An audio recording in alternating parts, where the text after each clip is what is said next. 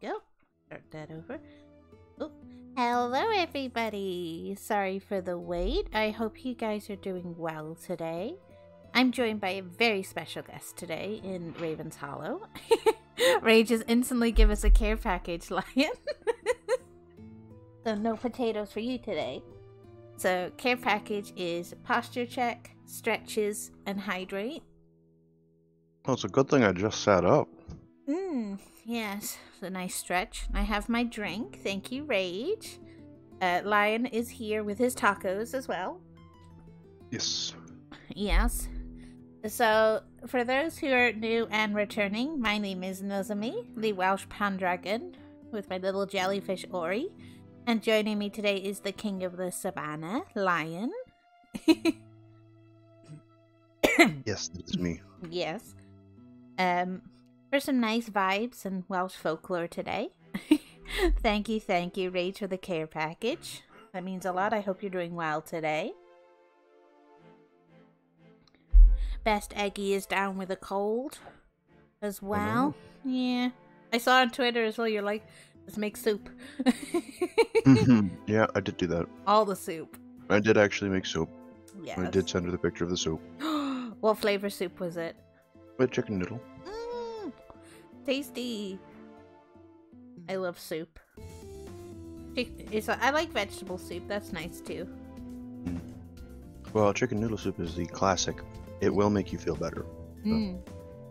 Yes, indeed. But yes, I'm still getting used to using my new model as well. It's super pretty. Yeah, it looks great. Yes. The jellyfish is named Ori after one of my fans. They were like, can I be named the jellyfish so I'm yours? I was like, oh, I can't say no to that because it was just so smooth. I've got my cans of cream soda, which I got off Elf. Like, I have tea and water. Tea and water and tacos. And tacos. Can't forget the tacos. I'm not a fan of tacos because they're spicy. Like, if ever we have them at home, like, they don't add the spice in at home for me.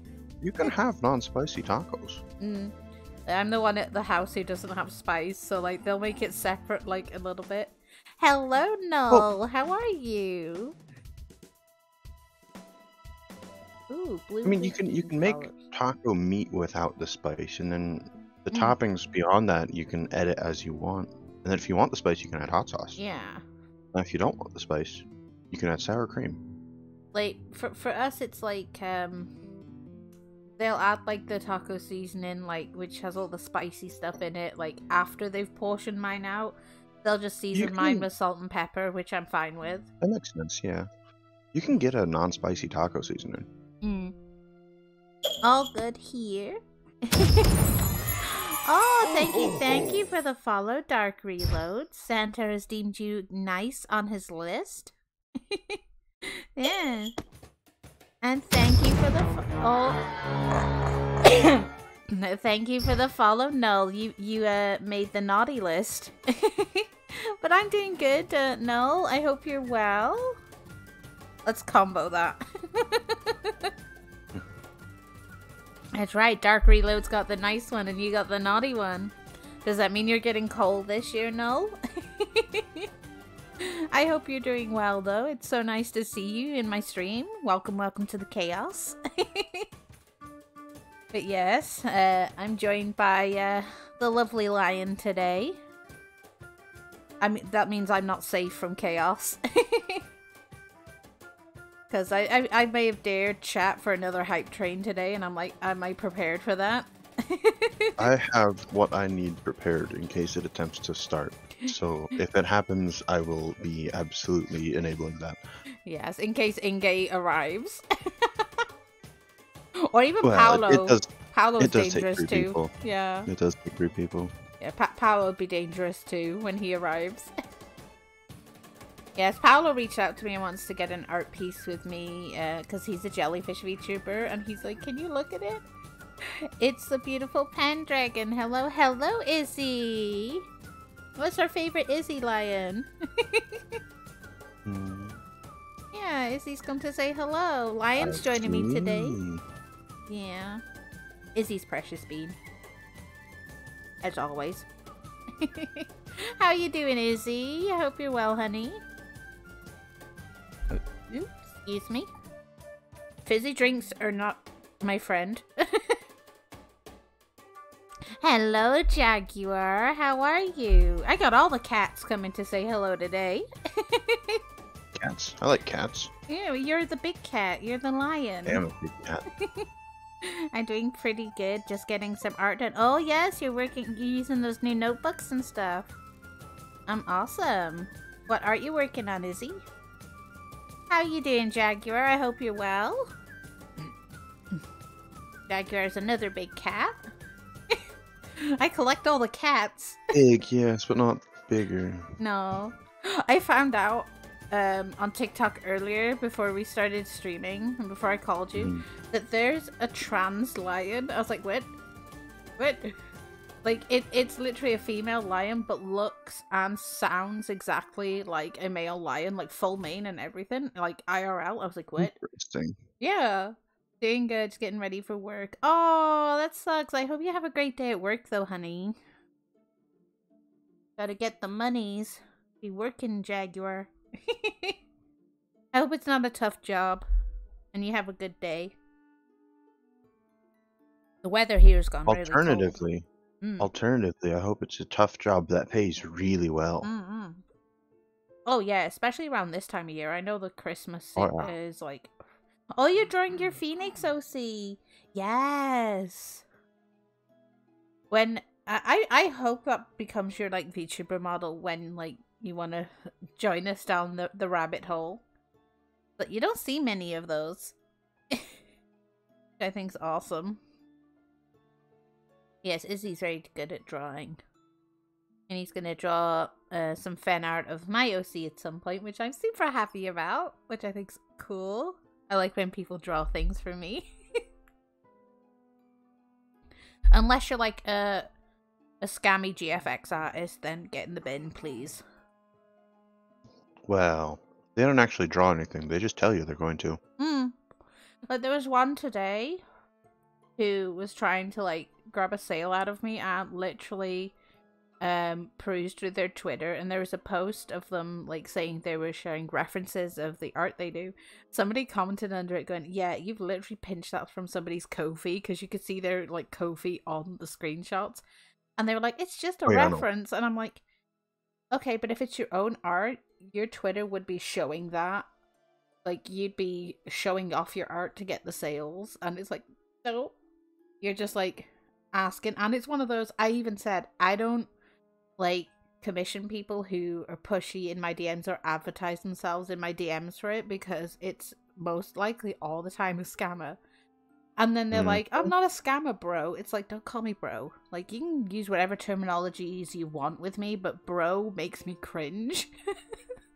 Especially like when I don't know the person. It's like, no, you know, it's a bit like, you don't get to call me bro. Whenever I finish my OC, I plan on saving up to commission someone so they can make my PNG. Oh my god, yes, Izzy. Definitely. Well, I can already recommend the one who did my model for, you know, my art daughter Bunny Bay. Definitely recommend her. And she's got a good rate, to be honest. This cost me like $15, but I gave her some more for her hard work. I have so many artists that I could recommend. Oh, definitely. There's so many good artists as well, and there's also Intro as well, whom I'm going to be commissioning a piece from when Twitch pays me, hopefully this month. Well, that should be fun. Yeah, I want to get a nice piece of like, of my OC like floating a bit, like hugging her tail and like having more jellyfish. I need more jellyfish. Jellyfish are always fun. Like, it was super sweet. Like, when I mentioned I wanted a jellyfish in my piece, Bunny was super nice to pop this one in. She found a really cute one with a happy expression. And, you know, even compiled all the colors to make it look a little bit luminescent. And I've added a new jelly redeem as well, called Release the Jellies. I still like this little jellyfish gif I have. Release the jellies, of That's course. amazing. I'll pop them on there. They'll cover you a bit, but that's fine. And the hat. That's fine.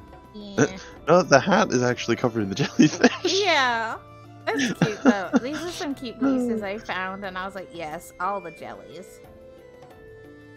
They're, like, my favorite ones. I think they're very pretty. I was like, you know what, gotta have some jellyfish in here. And they were like, this artist was like pushing for like, another one was like, oh yeah, you need like a banner, some like emotes for your people. I'm like, yeah, I'm aware of what I need, you know, but it was the way they said it. It's like, oh yeah, I have some ideas for your stream. And I'm like, you're not the streamer, bro. Yep. Like, there's one thing giving input when it's asked for. There's another thing saying, hey, I think you should do this. Yeah, like so many will like come into my Twitter DMs and be like, hey, I have an idea for your stream. And then try to sell the fact that they're not scamming you. It's like, yeah, for starters, your Twitter page shows none of your artwork. And the ones that do are literally the generic GFX like logo and banners, and it's like, I could make that myself, like you know? I feel like there's like a Pixiv style system that makes those, because I keep seeing so many that look so similar. Like, you can use a software that literally just makes them. Like, you just pull a clip art from somewhere, smack it in the middle, like, use a font to make the banner. Like, you could make a banner yourself, but, like, some people, you know, people who do want a good banner will commission credible artists. Yep. You know, because it's a luxury. There's the generic, oh, here's a banner for the sake of having a banner, and then there's the really nice banners that you can get. Those things are... I still need to get one, but... Yeah, they're on my to-do list. Like, I'm aware of stuff I need, like assets I need to save up for. Like, the important one for me was my PNG first. And then, that's a big one. Like, this person tried to push me to get a live 2D of my model that you see here, because it's got all the right angles and stuff. It's like, I don't want it to be a 2D. Because, A, I don't have the setup to make it proper, like, move, because I'm on a laptop. Like, that's not happening anytime soon. And I'm happy just being a PNG VTuber for now, because it's an extra thing I have to worry about, like, the movement and everything, and stuff like that. And it's like, I'm fine for now, you know? You can get it to work on a laptop, it's just not the best idea. I had a very old 3D model I used to have, which I made in Vroid Studio. Like, I even have some of the earlier artwork of it. Like, people made fan art of it, which I keep on my intermission screen. But that's what it is. Okay. Like, you'll see one where actually Nozomi's eyes are actually quite visible, and she has shorter hair. And that was like my very, very first model. And some people literally made some really cute pieces for me of her, and I kept them on there because that's something that somebody spent a lot of time and effort and love to make me. So I'm like, that they stay there. But I do have an old VTuber like 3D model, and that was just made with basic stuff. Like, you know, of course, if I were to go down that route again, like, she would look how she is pretty much looking now, you know, fringe covering the eyes, like all the bits and bobs. But it's one of those, it's a lot of effort for the rigging part as well, and the tracking movement, especially if you're doing stuff, and try to focus on stuff. And I'm like, at least with a PNG model, it's much easier. Say if I need to get up as well to go do something, like during a break, you know, things like that as well. And especially when you have glasses as well, it's one of the reasons that, you know, I'm kind of thankful my character has, like, her eyes covered. Because that helps with my whole, like, glasses thing. Because when I did have my old model, obviously the eyes were visible. So, like, I'd have to take my glasses off so the softwares can recognize, like, my eye movement. It doesn't like when you wear glasses. Which can be frustrating. The eyes can be buggy even with proper tracking and no glasses and everything. Yeah. I know when I use the model that I have, which I can't use right now because my chair broke. Oh no. That was That was a bit ago. But when I do use it, the eyes are just kind of all over the place. Yeah. Like, you have to be in, like, a certain position. Like, Yeah. and if, like, it's off by a little bit, you end up with, like, one eye just not having it, or both of them just not behaving. Yep. And if you want to get the time, proper stuff, like, you have to spend quite a bit, to be honest. Yep. Yeah, half the time my model ends up just kind of looking apathetic. Mm. It's like, oh, I'm smiling like a child. Nope, it's apathetic. Or like when you try to blink as well, and it's like, no, you just literally look stoned. Like, Yep. and I'm like, Yep. I used to sometimes use my 3D model when I did my story times on my Discord. But again, it's with the tracking thing, and then the mirroring. Like, even though it looks fine when you use the model, as soon as you use it on Discord, it reverses the mirroring. So I'd be going left, my model's going right, and I'm like, oh my god. Yep. I'm like, I can't. It confuses my brain. But I enjoy like how it looks. Like, this was such a lovely like experience to watch this model be made as well. Like, you know. Are you enjoying your tacos, sir? I may have just knocked over my water. You knocked over your water? Oh, yeah, it's water. Yeah, it's just water. Well, do you need to go clean it up? We're good. I have returned. I had to do laundry. Oh, good job, Izzy. The MVP, yes. I just need to Rip. make sure I didn't ruin anything important. We're all good. Yeah, just make sure nothing's damaged or anything. You'll be fine.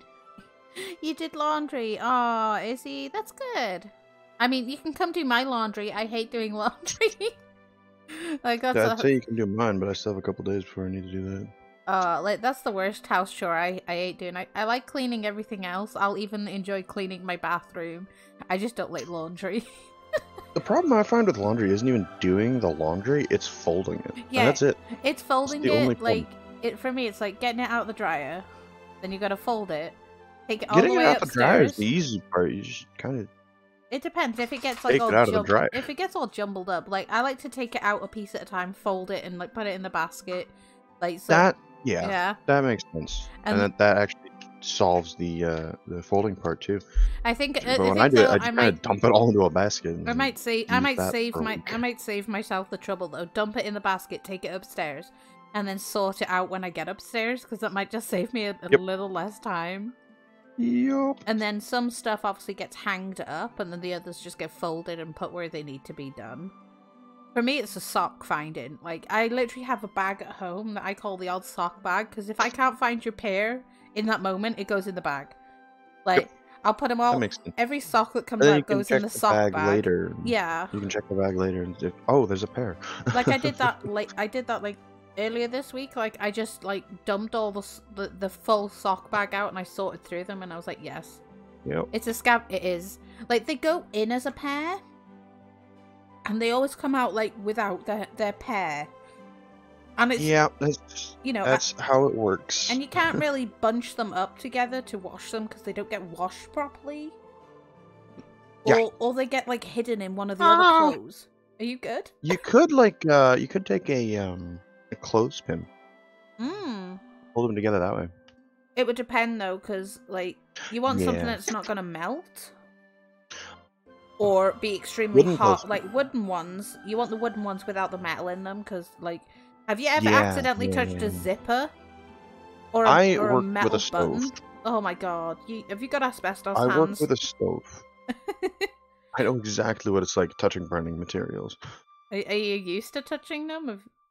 Yes. Have you got asbestos hands, as they call it? I get myself burnt like every other day. Oh no. No burning. Like, I don't like getting burnt. It's typically like really light burns though, because I typically start to pick it up. Oh, that's 300 degrees. Maybe let's not pick that up. I'm not sure if you were here the other day when I explained. So, you know, you bought me my new hot water bottle. Right. Did I ever tell you what happened to the old one?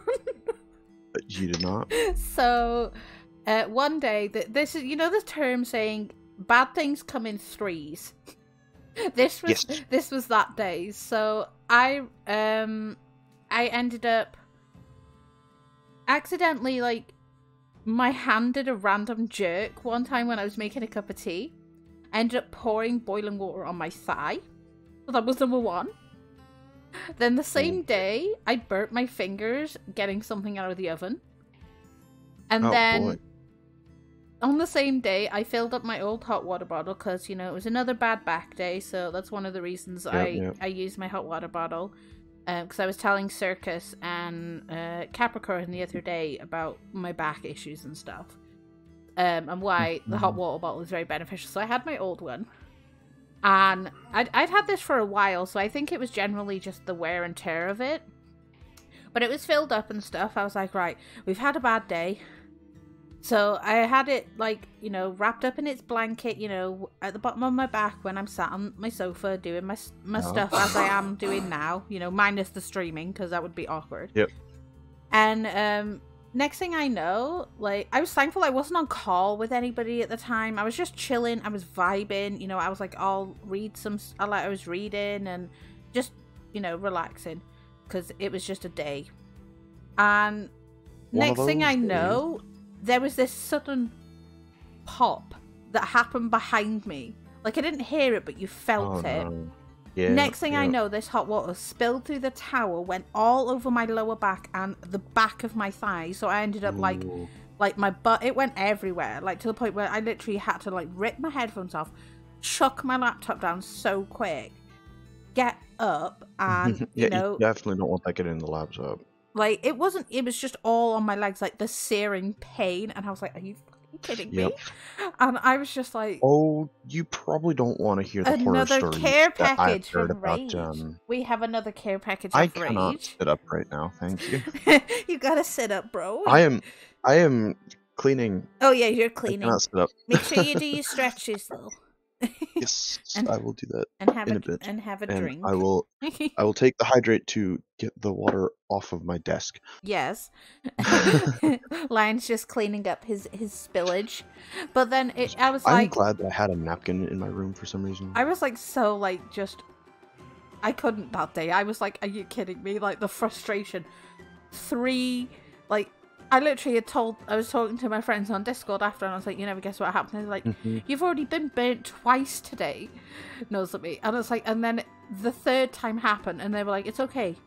It's come in threes. You've had 3 bad things happen to you in a day. You should be fine. Yep. I went, I hope so, because I was just like, I got so gutted. I was like, that was a good water bottle. Yeah. But I've got a nice new one now that I got off you. And the woman who made it as well, she obviously sent a little thing. So when we ordered it, she has like a little card inside that you can email her for a tiny mini version as well. That's nice. So like, I could literally like have the belt either at the front or the back, and have like the tiny one at the back end of the belt, so like both sides are heated up. And that's nice. She's super sweet. Hello, Scorpy. How are you? I always love vendors like that. Honestly, she was super nice. Her name's like Jessie or Jessica. She's super pretty. Like, she's just those so are the kind. kinds of people that you go spend money on. Oh, definitely. All she asked as well, like, she sent out the mini one free of charge. She was like, I only want your address. She paid for postage, packaging. All she asked for was a nice review on Amazon and stuff like that. Are the people that you spend money on. I recommended I also recommended it to Bestie as well. I recommended the thing to Bestie. How are you doing, Scorpy? I haven't seen you in a while. Hope you're doing well. One of my lovely moderators is Scorpy. He a little gremlin, but he good. I gotta go to work now. Have a great stream. Later, loves. Bye-bye, Jaguar. Have a lovely day at work. This is an impressive business card that I'm only finding out that it's impressive because it has water on it. Oh, did you just like get it and just like put it away after? Yes, that's what I typically do. Oh, bless. I mean, there's a couple that I'm keeping around because I actually want to go back and buy stuff from him again. But you gotta hype up your businesses. Like, oh, here's this one item that I want to buy. Oh, now I have a business card. Like, business cards are they're not very common, like, from where I am. Like, sometimes if you get, like, if you order a package online, they'll pop one inside. Or more specifically, if you go to a convention. I Oh. So I was so close to going to the MCM convention many years ago now. This is well over 10 years ago. I'm glad that my garden bar is double sleeved. Because this was the Manchester Comic Convention, the MCM. And Right. at the time, I dated a person in Manchester. So I said, this is like 10 plus years ago now. Sure. And it was really like dead set on going with my partner at the time and his friends and stuff, because they were like super excited to go. Right. You know, I'm not a big fan of like, you know, I don't have a lot of money for cosplay, but like I could easily cosplay as like the Cheshire Cat as normal. So I was like super excited, you know, to go. It was going to be, you know, it was going to go down a couple of days before, and on the weekend we were going to go. Shit you not, that same week, that the guy texts me, breaks up with me, and mind you, he bought the tickets beforehand. So oh boy. ended up, he was like, nah, he sold my ticket and just went with his friends. But what I found funny was at the time my sister was also dating somebody from Manchester, and she was going to the Comic-Con. And I told her what was happening because she knew I was supposed to be going. So I told her pretty much obviously what happened, because, you know, I was pretty upset and bummed. Right. And she was like, if I see him, I'm going to deck him. I was like, please don't. Yeah. But what she'd done though is like, because I couldn't go and I was really looking forward to it, and she came back from the convention with, she got me like this pack of 4 like Mario cupcakes. And she got me like this little Lego figurine of the Matt Smith Doctor Who. I actually gave that little figurine to one of my old college professors, because he was obsessed as well with it, and they did so much for me in college, and it used to sit in his staff room on his shelf, because he thought it was absolutely like adorable. We used to talk about like Doctor Who and stuff like that a lot.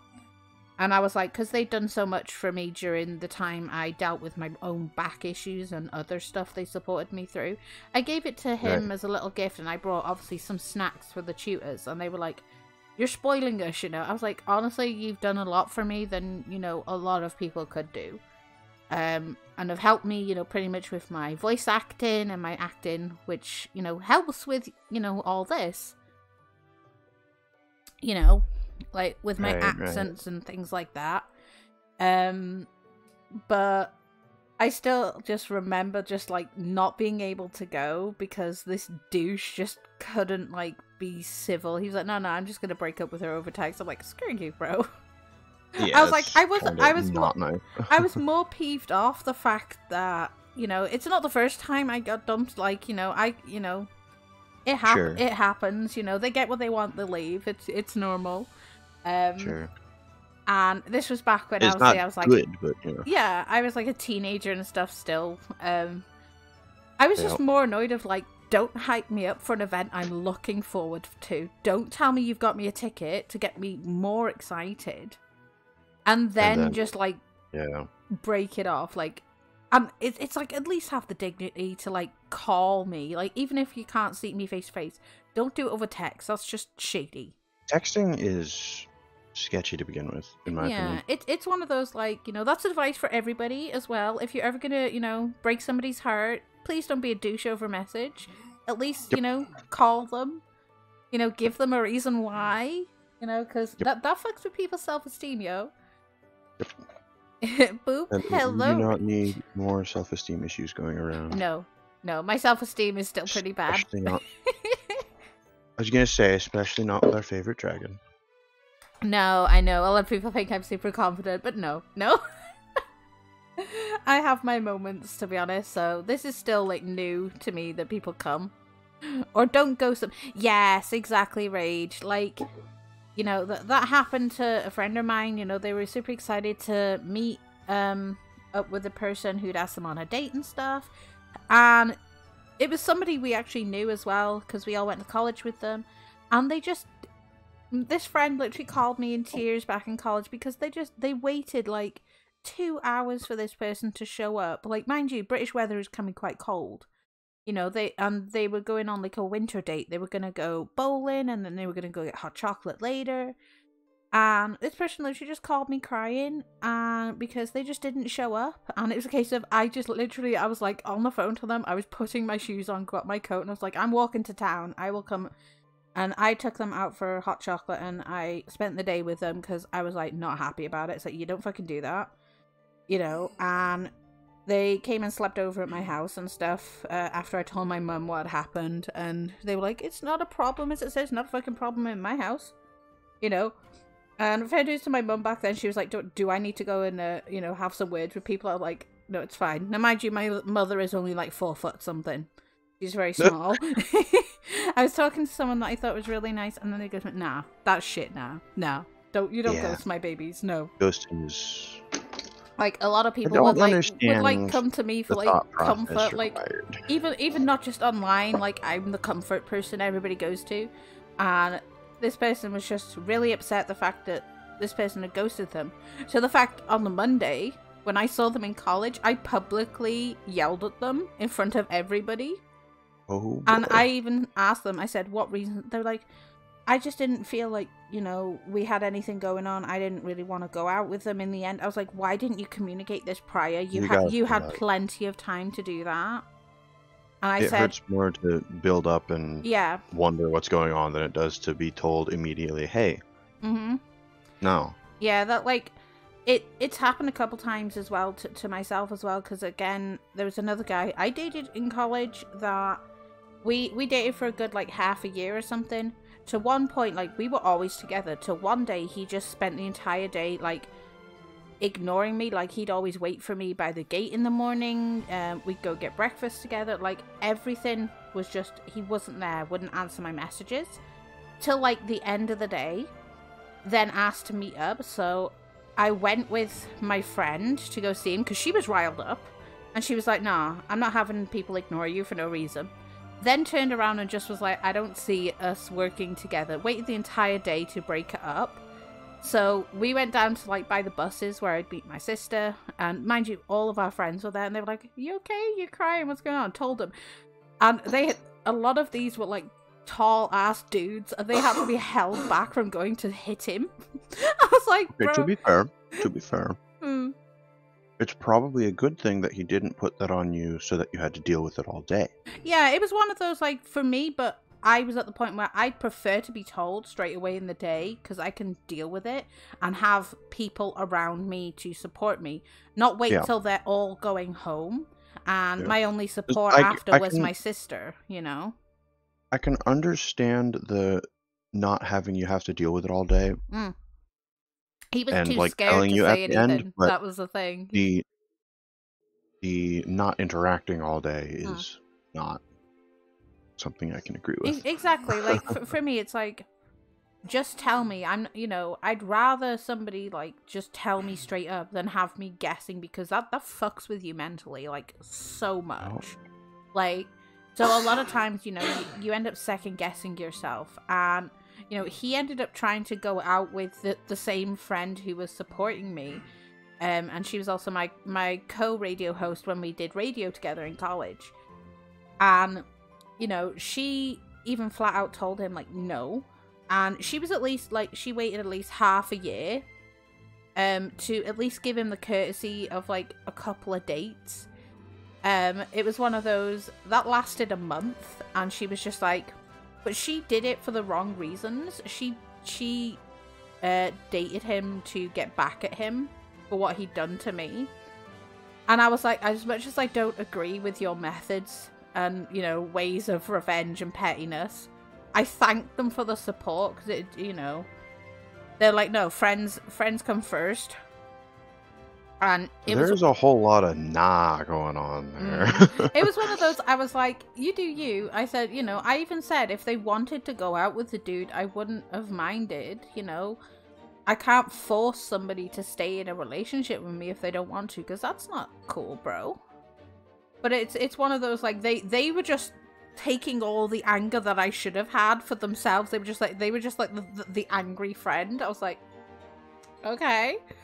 You know, if you need to do that's on them. Like, I can't control how people think, feel, or act, sadly.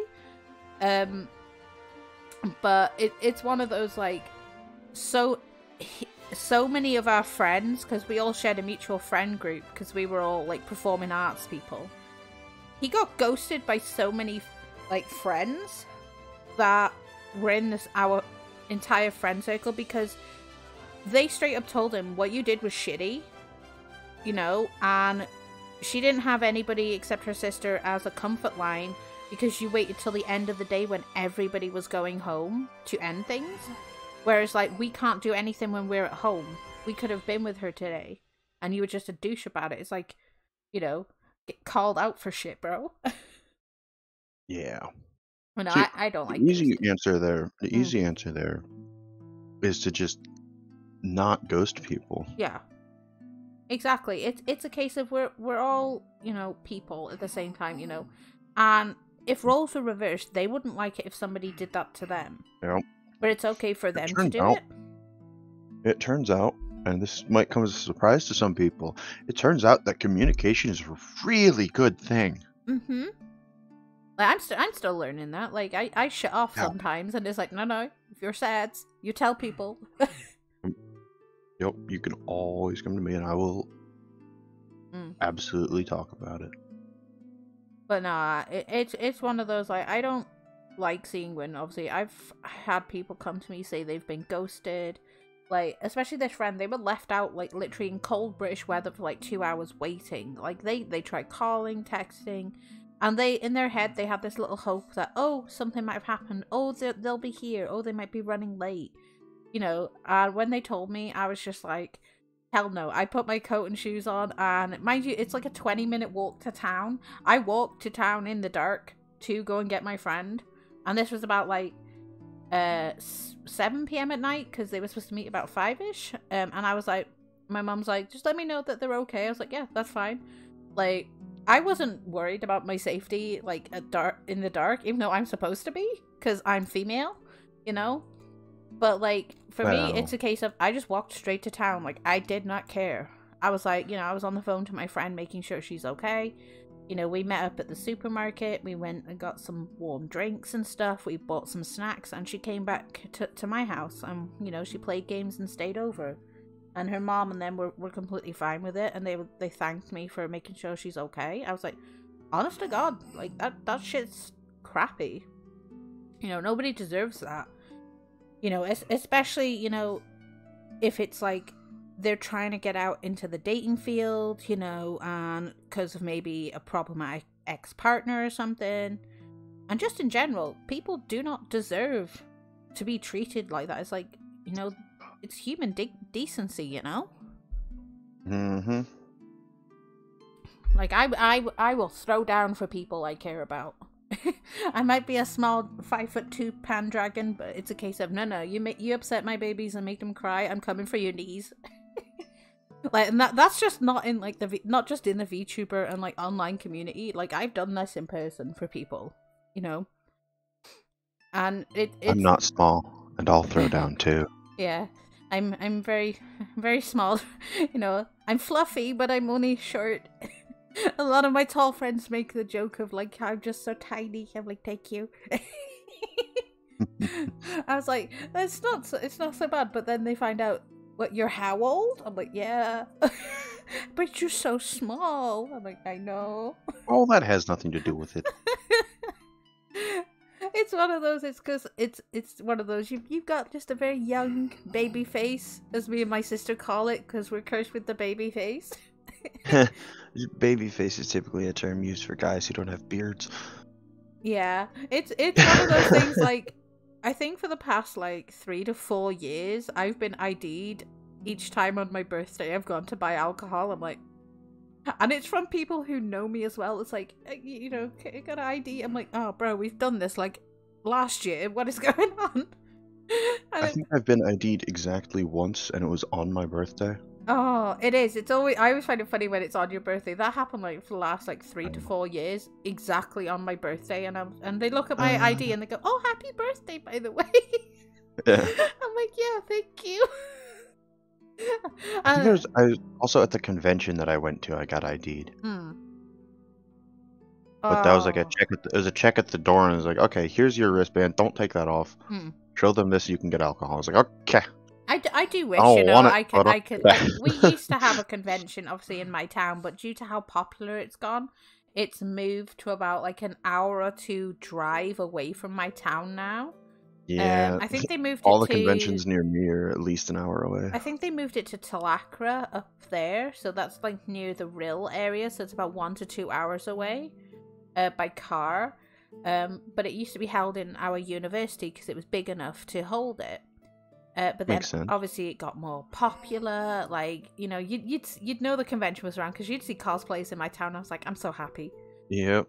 And like, I was like, oh, the year we decided, oh yeah, we'll go to the convention this year. Earlier in the year, they told us, oh, they've moved it. I was like, you've got to be kidding me. Like, because it's a lot to travel up there, and then obviously buy tickets, and you don't even know if you're going to get there, and the queues, my god. Yeah, those are gonna take a while. Last convention I went to, you definitely see a lot of people in cosplays going around. There's a hotel that was like, if you're going to the event, stay at this hotel, and we got a pretty solid discount on the hotel too. Yeah. But you could see people walking from the hotel to the con, and it's like, oh, there's a thing going on. But also, you can drive past the center, and oh, there's a thing going on. Yep. Like, just sheer number of people outside. Like, I want to get to a point where I'm like famous enough as like a VTuber and a voice actor to where like I get invited and like compensated to go to one. It's like, no, we'll pay for your travel, accommodation, everything, just so people could see me on a panel. You know, for whether it be for my VTubing stuff or if it's like my voice acting stuff, which I think will be super cool. It would probably end up being for the voice acting. Just being honest. Yeah. The convention that I went to had a panel from some of the voice actors from Genshin. Oh my god. And I've played Genshin. I enjoyed it. None of the characters that had the voice actors that I was particularly interested in, so I didn't really go to the panel. But I looked at the program for it, and I kind of regret not going to the table afterward, because one of the voice actors also voice acted in Hades. Oh my god. And I picked up a Hades poster while I was there, and I should have gotten it signed. Oh my god, that sounds awesome. I can't wait till somebody goes to me, can I have your autograph? Like, I get like super happy about stuff like that. I'm just like, I absolutely, that's like my dream to like voice a really popular character at some point. Even not really popular ones, but for somebody to literally go, oh my god, you're this person, you voice this character. I'm like, I do. You know, you already voiced someone's favorite character. Oh, do I? Who do I voice? Nozumi. Shut up! God damn. I suppose, yeah. Well, I mean, you could think of it like the VTuber talk show that I'm going to be like setting up, obviously to launch next year. Right. It could be pretty much like a VTuber like panel. That you know, people can meet their favorite VTubers. That could be a way to do it, yeah. Yeah, I know. I spoke to Ruin about it. Ruin seems interested. He's like, we're gonna have to talk about like schedules and dates and stuff. But like, I got like super like excited. I'm like, oh my god, Mr. Ruin would like to be interested in that. Like, that sounds fucking awesome. But like, it's obviously like getting it like when I start doing my advertisements for it. It's like getting the traction for it. Which I think will be good, to be honest, you know? I've got to figure out how to do better. I've seen a couple people look at making a show and get a lot of traction out of it. There's one person in particular I saw. I know Elysian was on one. She was at like... Yeah. Well, there was someone I saw back when I think she was at like 500 followers. And she made a couple posts about, here, I'm going to make this talk show. She's currently sitting at around 7,000. Jesus Christ. I've had people ask me as well, like, am I considering making a podcast at some point? I'm like, I wouldn't know, how to set it up, and do all that stuff, and what I'd talk about, really. Realistically, what we're doing now is a form of podcast. Yeah. And if you think about it, I, for one, almost never look at the screen because I'm typically working and listening in. Yeah. And I don't feel like I'm missing anything. No, like a lot of people as well. I've had a bestie took a nap during like my Fright Fridays and other stuff. A lot of people like, you know, they just like the voice and stuff, and I'm like, oh, Yep. thank you. It's a very nice one. It's still something I'm working on. I still remember Eisen pretty much like redeeming the Mr. Pinkerton voice and pretty much outing me. He's like, "This is why she's the VA team leader," and I was like, "I suppose, you know, I do my best. I suppose that's what I can say. You know, I can't claim that I'm better than people, and like, cause I'm like super amateur in a lot of stuff, you know, but I try. Like, I want to be up there in, like, you know, the cool numbers like Mr. Ruin and other stuff as well. You know, one of my goals is to be like as popular and successful as Iron Mouse. I know that's like, you know, dreaming big. That is dreaming big for me. But I'm close to hitting 200 followers now on Twitter. Not Twitter, Twitch. Yep, you're definitely getting Twitch. Yep, you're definitely getting close there. I think with the 2 today, you're within 5, actually, I think. Yeah. It's one of those, and I did promise Twitter to drop me a face reveal if they got me over 200 on stuff, which I think's really cool. Well, I've already seen it. Hello, so. Hikari. How are you feeling, honey? How's your throat? Hikari would have joined us today, but she's got a sore throat, and she's not feeling that's too good. understandable. Hope you've stayed hydrated and take some meds. You're doing well, honey. But yes, it's all good vibe. Did you clean up your water, sir? Oh yes, I did that a while ago. I meant to say that I did the stretch and the posture check. Oh, that's good. I'm still feeling a little sick. I'm laying down relaxing. That's good. That's good. Make sure you take some meds and stay hydrated as well. You know, you don't want it to get worse. That took me out of commission for like a week when my throat was ruined. I was like, I can't stream, guys. Well, part of that was me saying, hey, rest so that you're actually ready to do your big streams. Yeah. It's like, nah, you don't get to, you know, unless you're 100%, we're not going. I'm like, yes, sir. It's like, you're drinking tea. Yes. I live off tea. My tea went cold a while ago. Very good. Mine's like warm. It's not hot, but just right. Yeah. Well, let's crack into some Welsh thingamajiggies, because that's what we're here for. Yes. At least. You know, and we'll take a tea break later. Because that sounds like a good idea. Tea breaks are important. So I think last time I did this before Duolingo, we were talking about like the category fairy knockers, which are like workers, little fairy thingies, and we're in the category called the puka, spelt with a W, to replace the U. Because that's quite common in Welsh language. The letter U is replaced with a W. So, like you'll see like bus lanes and stuff. They'll have like the English version, and then the Welsh word for bus is bws. So they just take out the U and replace it with the W. Some Welsh words are quite simple. They just replace a couple of the letters. Like we don't have the letter X in our alphabet. We use C and S to give us the X like version. So like taxi, you'd spell it with an X. It's spelled T-A-C-S-I here, so taxi. So you get a C and an S sound to make a X sound instead of the X.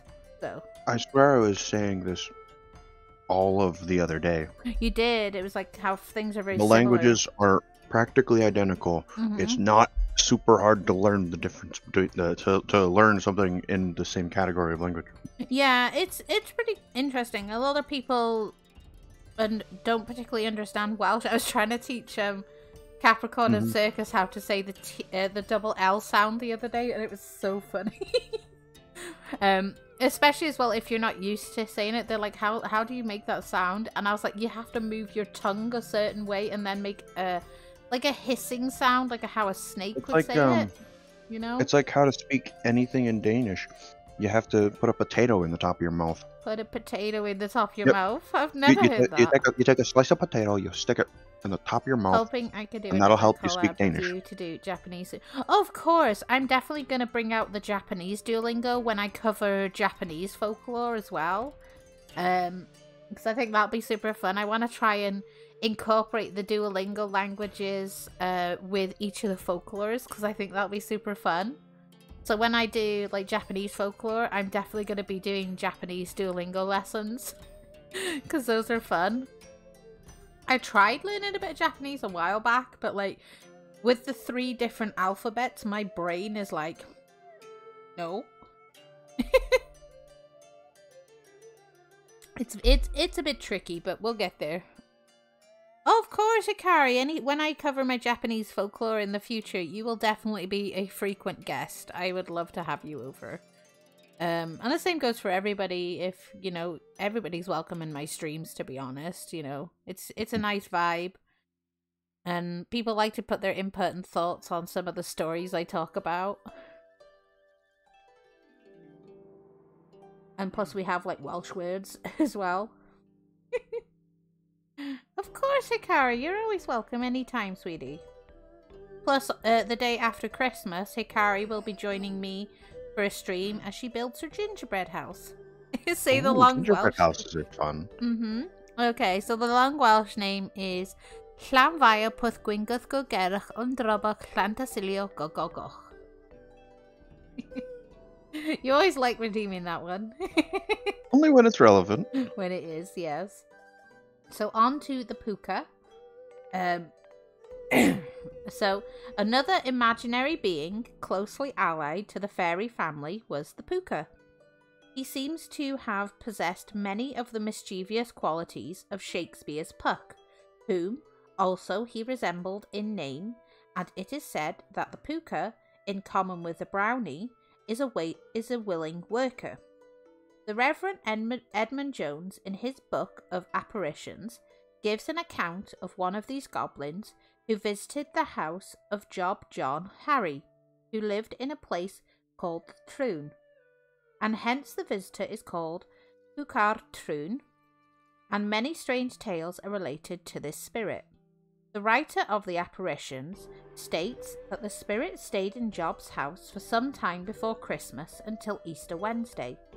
He writes, at first it came knocking at the door, chiefly by night, which it continued to do for a length of time, by which they were often deceived by opening it. At last it spoke to one who opened the door, upon which they were much terrified, which being known, brought many of the neighbours to watch with the family. T.E. foolishly brought a gun with him to shoot the spirit, as he said, and sat in the corner. As Job was coming home that night, the spirit met him, and told him that there was a man come to his house to shoot him. But, said he, thou shalt see how I will beat him. As soon as Job was come to the house, stones were thrown at the man that brought the gun, from which he received severe blows. The company tried to defend him from the blows of the stones, which did strike him and no other person, but it was in vain, so that he was obliged to go home that night, though it was very late. He had a great way to go. When the spirit spoke, which was not very often, it was mostly out of the oven by the hearth's side. He would sometimes in the night make music with Harry's job fiddle. One time he struck the cupboard with stones, the marks of which were to be seen, if they are still not there. Another time he gave Job a gentle stroke upon his toe when he was going to bed, upon which Job said, thou art curious in smiting. To which the spirit answered, I can smite thee where I please. They were at length gone fearless and bold to speak to it, and its speeches and actions were a recreation of them. Seeing it was a familiar kind of spirit, did not hurt them, and informed them of some things which they did not know. And one old man, more bold than wise, on hearing the spirit just by him, threatened to stick him with his knife. To which he answered, thou fool, how can thou stick what thou cannot see with thine eyes? the spirit told them that he came from Pwll y Gasig, i.e. Mare's Pit, a place so called in the adjacent mountain, and that he knew them all before he came there. On Easter Wednesday he left the house and took his farewell in these words, Dos in Iach Job, i.e. farewell Job, to which Job said, Where goest thou? He was answered, Where God pleases. Hello Inge, how are you, honey? He's arisen. I was gonna say he's arrived. He has arrived. I'm hoping he hasn't seen. I'm hoping he hasn't seen the stream title either. Well, don't tell him that. I was thinking about building the Lego gingerbread house next week. I'll message you the deets later. Of course, Hikari! Message me away, you know you can. So the Pooka was credited with maliciously leading benighted men astray. He would appear with a lantern or candle in hand, some little distance in front of the traveller, and without an exertion keep ahead of him, and leading him through rocky and dangerous places, would suddenly, with an ironical laugh, blow out the candle and disappear, and leave the man to his fate. He wants to see how much Inge's willing to spend to number 1 again. Oh, Paolo's here too! Oh, they come in 3s. I've been here the whole time. What are you talking about? They're in 3s today. I've been here the whole time. I know. I was even telling you Paolo may show up today. Yep. How are you, Paolo? I hope you're doing well, honey. The following tale, taken from Croker's Fairy Legends of Ireland, Volume 2, pages 231 to 233, well illustrates the mischievous trait in the character of the Pooka. The writer has seen the tale elsewhere, but as it differs only slightly from the recorded by Croker, he gives it in the words of the author. His words are as follows. Cwm Pooka, or the Pooka's Valley, forms part of the deep and romantic glen of the Clydach, which, before the establishment of the ironworks of Messer, Frere and Powell, was one of the most secluded spots in Wales, and therefore well calculated for the haunt of goblins and fairies. But the bustle of a manufactory has now in a great measure scared these beings away, and of late it is very rarely that any of its former inhabitants, the Pookas, are seen. Such, however, is their attachment to their ancient haunt, that they have not entirely deserted it, as there was lately living near the valley a man who used to assert that he had seen one, and had a narrow escape of losing his life, through the maliciousness of the goblin. As he was one night returning home over the mountain from his work, he perceived at some distance before him a light, which seemed to proceed from a candle in a lantern, and upon looking more attentively, he saw what he took to be a human figure carrying it, which he concluded to be one of his neighbours.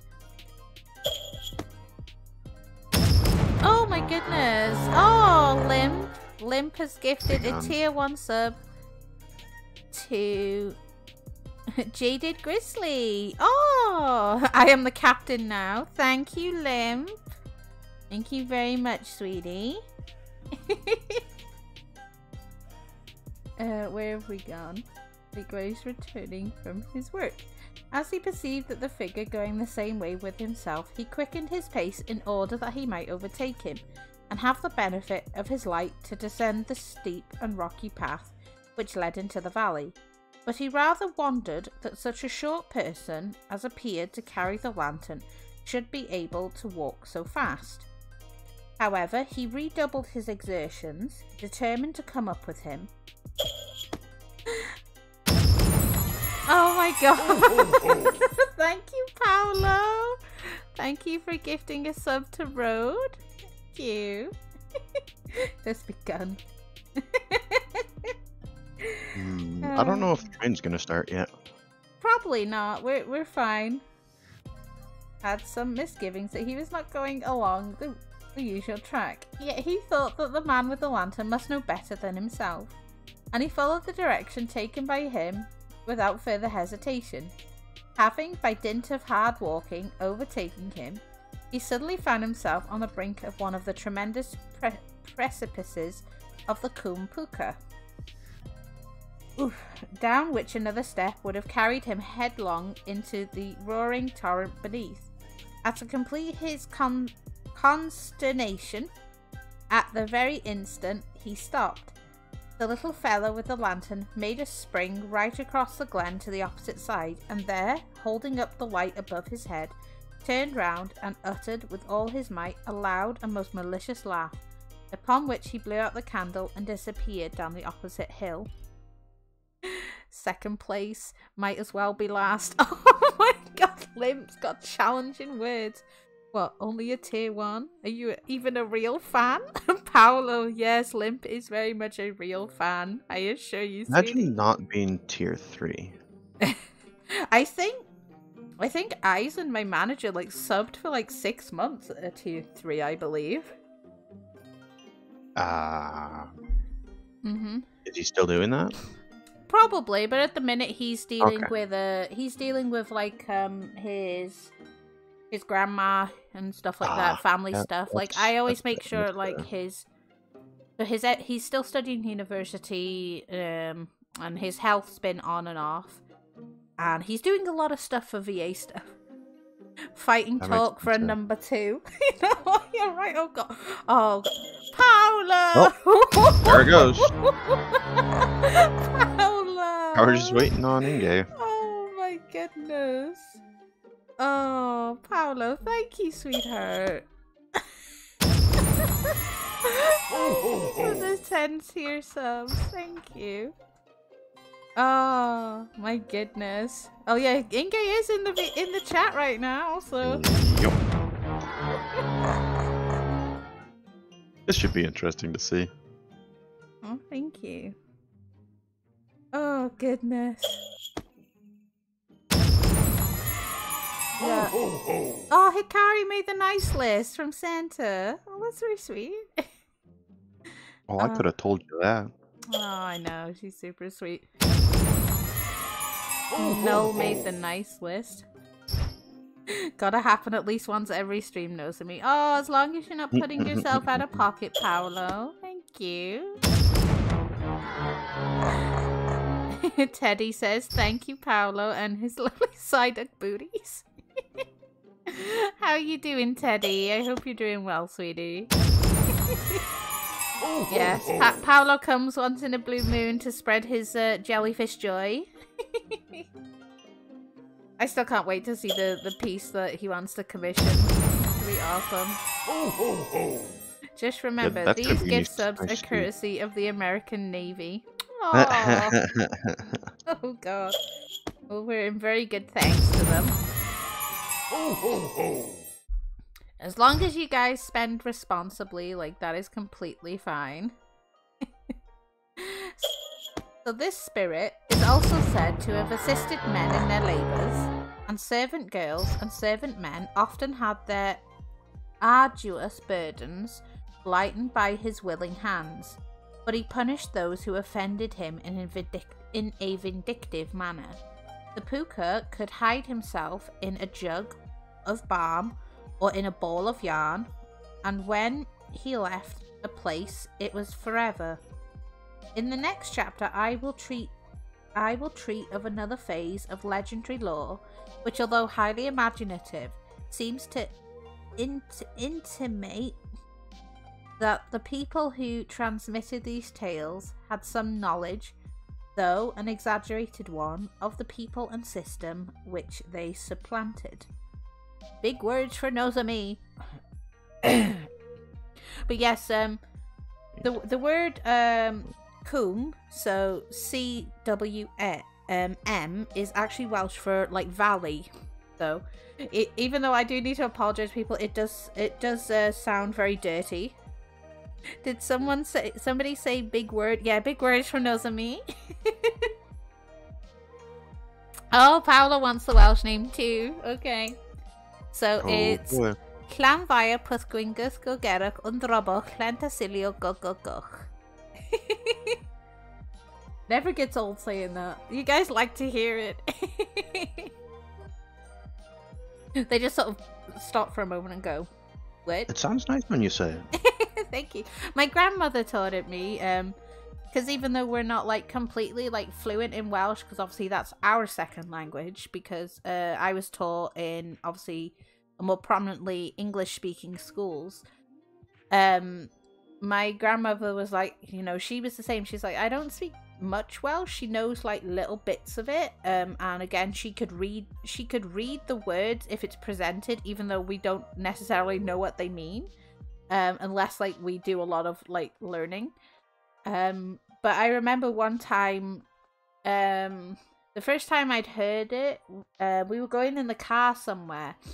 Before we got in the car, I asked her, I said, did she know the long Welsh place? And she did, and she told it me, and I was like, I thought it was like so cool just hearing her say that, and I asked her if she would teach it to me, and she did. Like, to be honest, she's taught me like how to knit as well and things like that. So I do need to start doing that again, like my knitting and my crochet, which is fun. I want to try and make another scarf at some point for someone.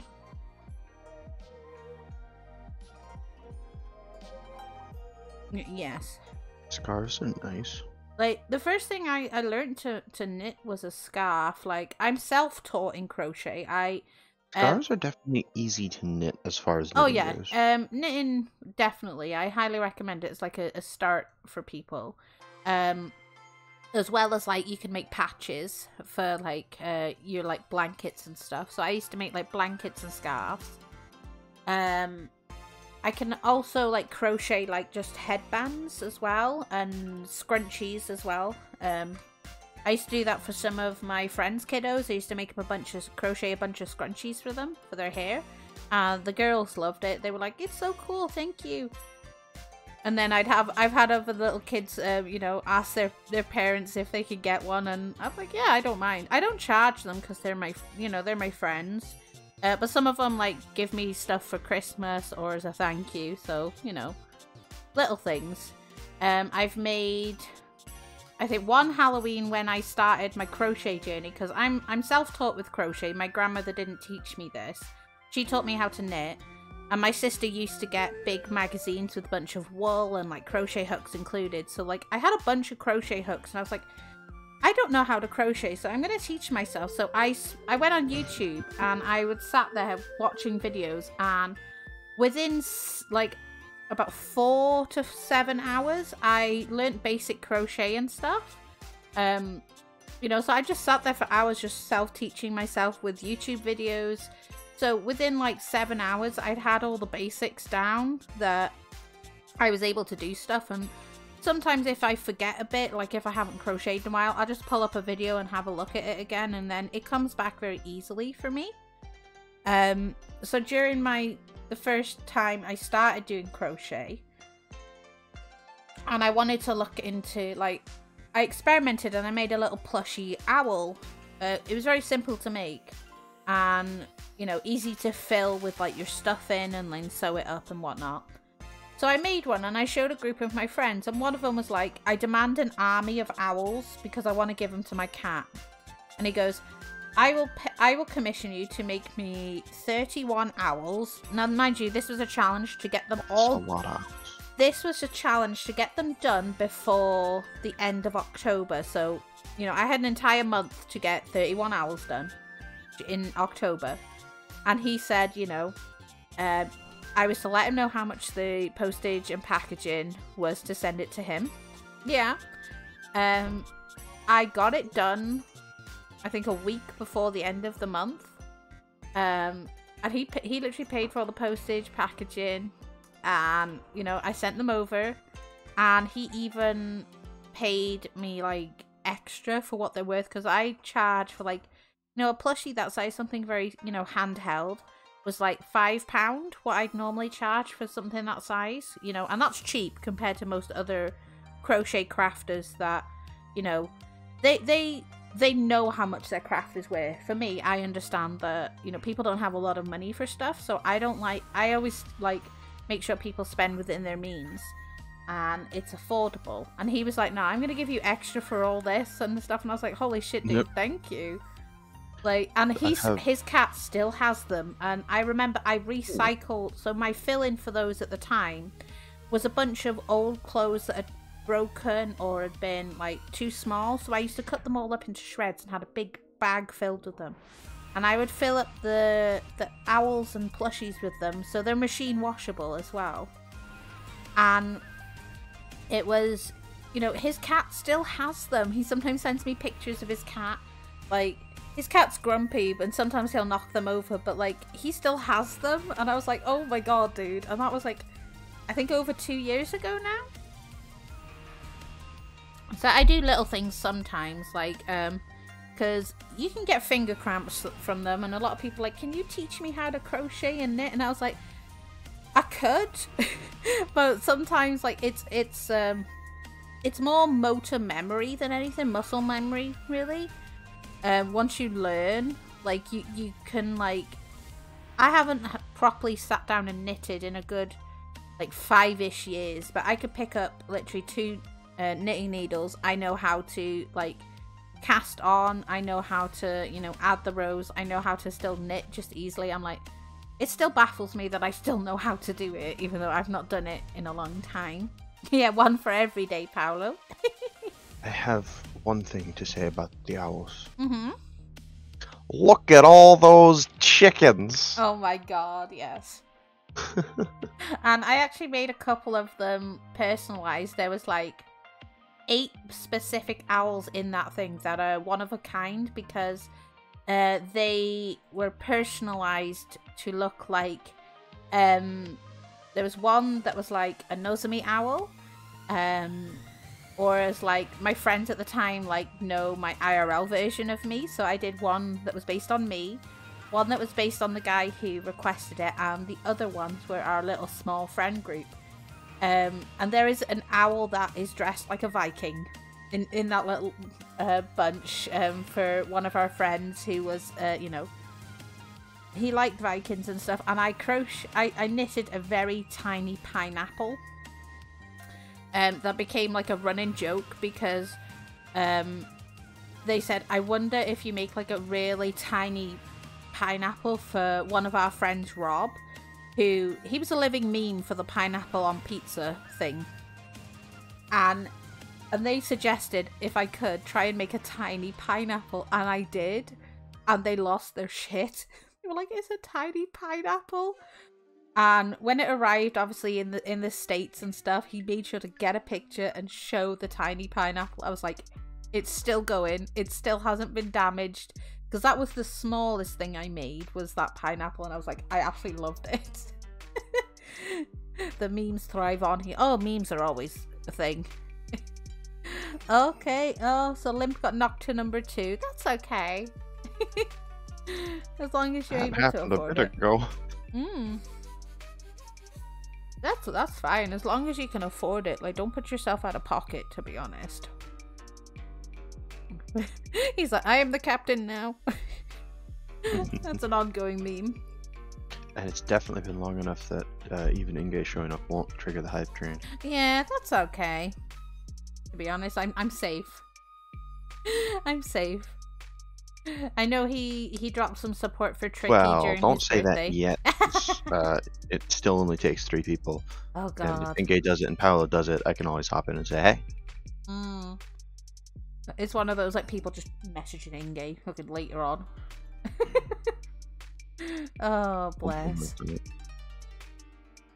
Yeah, so I'm surprised he's not asleep yet. It's late for him. He's an hour ahead of me. It's like, do I dare challenge him? No. Tempted to just, like, tag him, but, like, nope. So this is the Ystrad legend. So, in a meadow belonging to Ystrad, bounded by the river which falls from Wellyn Lake, they say the fairies used to assemble and dance on fair moonlight nights. One evening, a young man, who was the heir and occupier of this farm, hid himself in the thicket close to the spot where they used to gamble.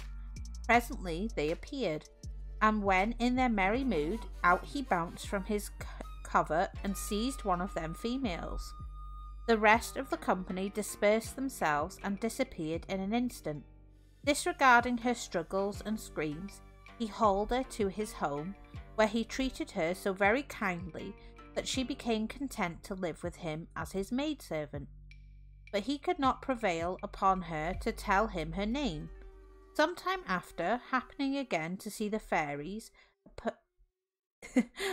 oh my god, where did I go? Upon the same spot, he heard one of them saying, "The last time we met here, our sister Penelope was snatched away from us by one of the mortals." Rejoiced at knowing the name of his incognita, he returned home, and as she was very beautiful and extremely active, he proposed to marry her, which she would not, for a long time, consent to. At last, however, she complied, but on a condition that if ever he should strike her with iron, she would leave him, and never return to him again. They lived happily for many years together, and he had by her a son and a daughter, and by her industry and prudent management as a housewife, he became one of the richest men in the country. He farmed, besides his own freehold, all the lands on the north side of Nantabetus to the top of Snowdon, and all Cumrenog in Llanberis, an extent of about 5,000 acres and upwards. Unfortunately, one day Penelope followed her husband into a field to catch a horse, and he, being in a rage at the animal as he ran away from him, threw at him the bridle that was in his hand, which unluckily fell on poor Penelope. She disappeared in an instant, and he never saw her afterwards, but heard her voice in the window of his room one night after, requesting him to take care of the children in these words: "Rhag bod anad a fi mab, yn rodd roic arno gob I dad. Rhag bod anwyd a llir can, rodwch arni baist I mam." That is, "O lest my son should suffer cold, him in his father's coat enfold, lest cold should seize my darling fair, for her mother's robe prepare." These children and their descendants, they say, were called Pellings, a word corrupted from their mother's name Penelope. William proceeds thus with reference to the descendants of this union. This late Thomas Rowlands, Esquire, of Carai in Anglesey, the father of the late Lady Bulkeley, was a descendant of this lady, if it to be true that the name Pellings came from her, and there are still living several opulent and respectable people who are known to have sprung from the Pellings. The best blood in my own veins is this fairy's. This tale was chronicled in the last century, but it is not known whether every particular incident connected therewith was recorded by Williams. Glassinus, the Reverend Owen Wyn Jones, a clergyman, relates a tale in the Brython, which he regards as the same tale as that given by Williams, and he says that he heard it scores of times when he was a lad. Glassinus was born in the parish of Rostrevan, Carnarvonshire, in 1827, and as his birthplace is not far distant from the scene of this legend, he might have heard a different version of William's tale, and that too of equal value with William's. Possibly they were not more than from 40 to 50 years between the time when the older writer heard the tale and the time when it was heard by the younger man. An octogenarian, or even a younger person, could have conversed with both Williams and Glassinus. Glassinus's tale appears in Professor Rees's Welsh Fairy Tales, Cymroda, Volume 4, page 188. It originally appeared in the Brython for 1863, page 193, and it is as follows. One fine sunny morning, as the young heir of Ystrad was busied with his sheep on the side of Moel Elo, he met a very pretty girl, and when he got home he told the folks there of it. A few days afterwards he met her again, and this happened several times. when he mentioned it to his father, who advised him to seize her when he next met her. The next time he met her, he proceeded to do so, but before he could take her away, a little fat old man came to them and begged him to give her back to him, to which the youth would not listen. The little man uttered terrible threats, but he would not yield, so an agreement was made between them that he was to have her to wife until he touched her skin with iron, and great was the joy both of the son and his parents in consequence. They lived together for many years, but once on a time, on the evening of Bettis Fair, the wife's horse got restive, and somehow, as the husband was attending to the horse, the stirrups touched the skin of her bare leg, and that very night she was taken away from him. She had 3 or 4 children, and more than one of their descendants, as Glastonus maintains, were known to him at the time he wrote in 1863. That's cool. Guess the fairies don't like iron or something? When the kidnapper be kind of cute, though. I think that's actually a pretty common theme with yeah, with fair folk. certain types of yeah. Yeah, like there's Or always like I've something, yeah. I've also seen a couple media where iron is just anti-magic in general. Yeah. And it's the same like with like say lycans and werewolves, like the whole silver thing, you know. Yep. Which, see, that barely makes sense, but then you think, oh, magic. Salt as well. Morning, Nozo. Yep. Well, good evening, Orc. And garlic and vampires. I hope you've slept well. How are you doing, Orc? I hope you're well, honey. You're doing well. Paolo be king jellyfish at the minute. Or loud noises in bears. Except that one's real. Really? Yes. Oh my god. Yep. Yeah, If you're out on a camping trip and you have a bear coming at you, make yourself look big, grab some pans, and start making noise. Let's not forget jellies to dragons. Big weakness. That's it is a weakness, but it's not the same kind of weakness. Most of these are driving away. Yes. I just want all the jellyfish. Like, I have a new jellyfish in my model called Ori. He's super precious. And I added a jellyfish redeem. And my little mama jelly with her baby jellies. The gif. It is a weakness. I do like cute ones. I do like jellyfish. They're all cute. You glare at me, sir. Release the jellies. Of course, darling. You get to see one with a Christmas hat, though. Because it covers the Christmas hat. But I have some pretty jellies to show you guys. Aren't they super pretty? I actually have the jellyfish that Paolo is to add to my streams as well at some point.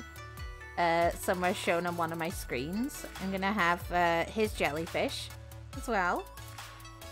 So a bit of piece of Paolo will be present as well. That should be fun. I love all types of jellyfishes though. They're super just pretty and I like looking at them. They are hypnotizing, Paolo, definitely. Hello, Bunny. I'm doing well, sweetie. How are you today?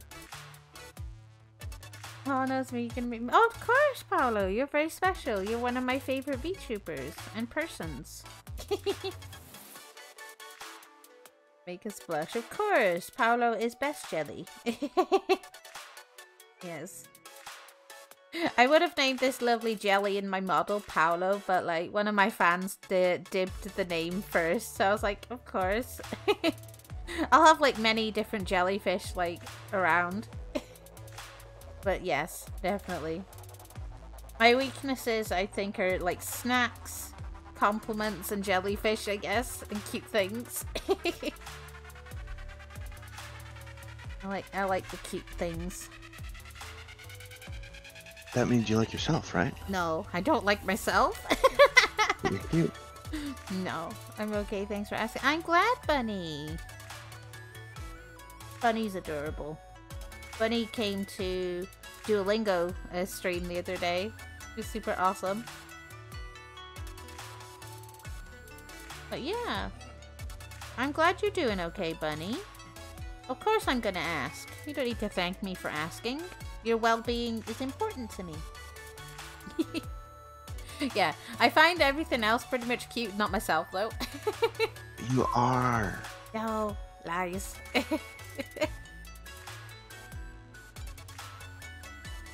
Like, my model's cute, but you know.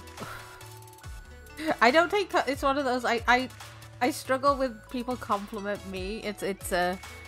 I'm not used to it. Like, no. Listen to the bear. You know, he's talking about he's a lion. What bear? He's a bear. What bear? You're a bear now. I give bear hugs. You give bear hugs, but I'm not a bear. You're a lion. Yeah. Oh no, we mean the other kind of bear. Which bear? Which bear? Listen to the bear. He knows what he's talking about. Which bear? Big hairy gay man. The big hairy gay man. Oh. That's also not accurate, so. Oh, I love bear hugs. I like bear hugs too, Hikari. Be the other kind of bear, the big hairy gay man. Oh. I'm not sure if that's directed at you. I have no idea, nor do I especially care. I mean, you got hair because you know you're a lion. I'm big hairy, yes. Yeah, big and hairy. That's where it stops. Mm. Yes, but it's okay if people are gay, you know. Yeah. I'm the pan dragon, so like. That's fine. You know. I'm not.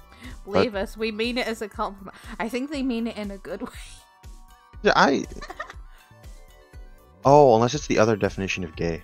Oh yes, the happy term. In which case, yes. Be gay, do crimes. Hikari. Hikari's advocating for crimes. Hikari's got gremlin energy today. And she was on the nice list. Now I'm just thinking of this big bearded guy going around cracking jokes and having fun while robbing banks. You're a pan wolf. Oh, welcome to the kitchen cupboard. Oh, welcome to the cupboard where all our pans live. Angry Bunny is almost done. Oh my god, I can't wait to see your little angry bunny. Yeah, Bunny's been adding new expressions to the little bunny picture. About to be arrested on felony tomfoolery charges. Oh, you guys crack me up. I love it. Oh. But I need to call a tea break because I forget that a bathroom exists. Yes, that is certainly a thing. Plus, we need to make more tea, Lion. We need to make tea. I still have half of my tea left. Is it cold? Not yet. Not yet. It's like not yet. Little warm. It's a little warm. Little. That is still a crime. You know what? It's better than cold. Oh yes, knows me. You should be arrested for being too lovely. Oh my god. Hikari, no, you made me blush. Stop it. I mean, you know, I'm a demi bun bun. The cute police right here. I'm gonna have to lock you up. Demi bun buns are more than happy and welcome here too. Yes, she's so sweet. Stop it, you guys! No. But yes, Bunny, little Demi Bun Bun is welcome in Raven's Hollow. It is a magical place after all. In a forest, so bunnies are welcome. And no big predators are allowed to eat Bunny. No. No. Even though we eat meat. What about the other kind of eating? Sir. What? Sweet is gentle Welsh Pandragon. Thank you, Hikari. Precious. You forgot a couple descriptors there. I can't with the compliments, bro. If I keep laughing, I'm gonna pee myself. I'm gonna call an intermission so we can have a break and Nosemi can go to the bathroom and make more tea. So me and Lion will see you in about 15 minutes. Yes, we'll see you in about 15 minutes. So make sure you guys get your stretches in, your posture checks, and your hydrates and snacks. Or me and Lion will come after you. Yes, I will. But yeah, so let me pop on the intermission screen. So me and Lion will see you guys soon. See you in a bit.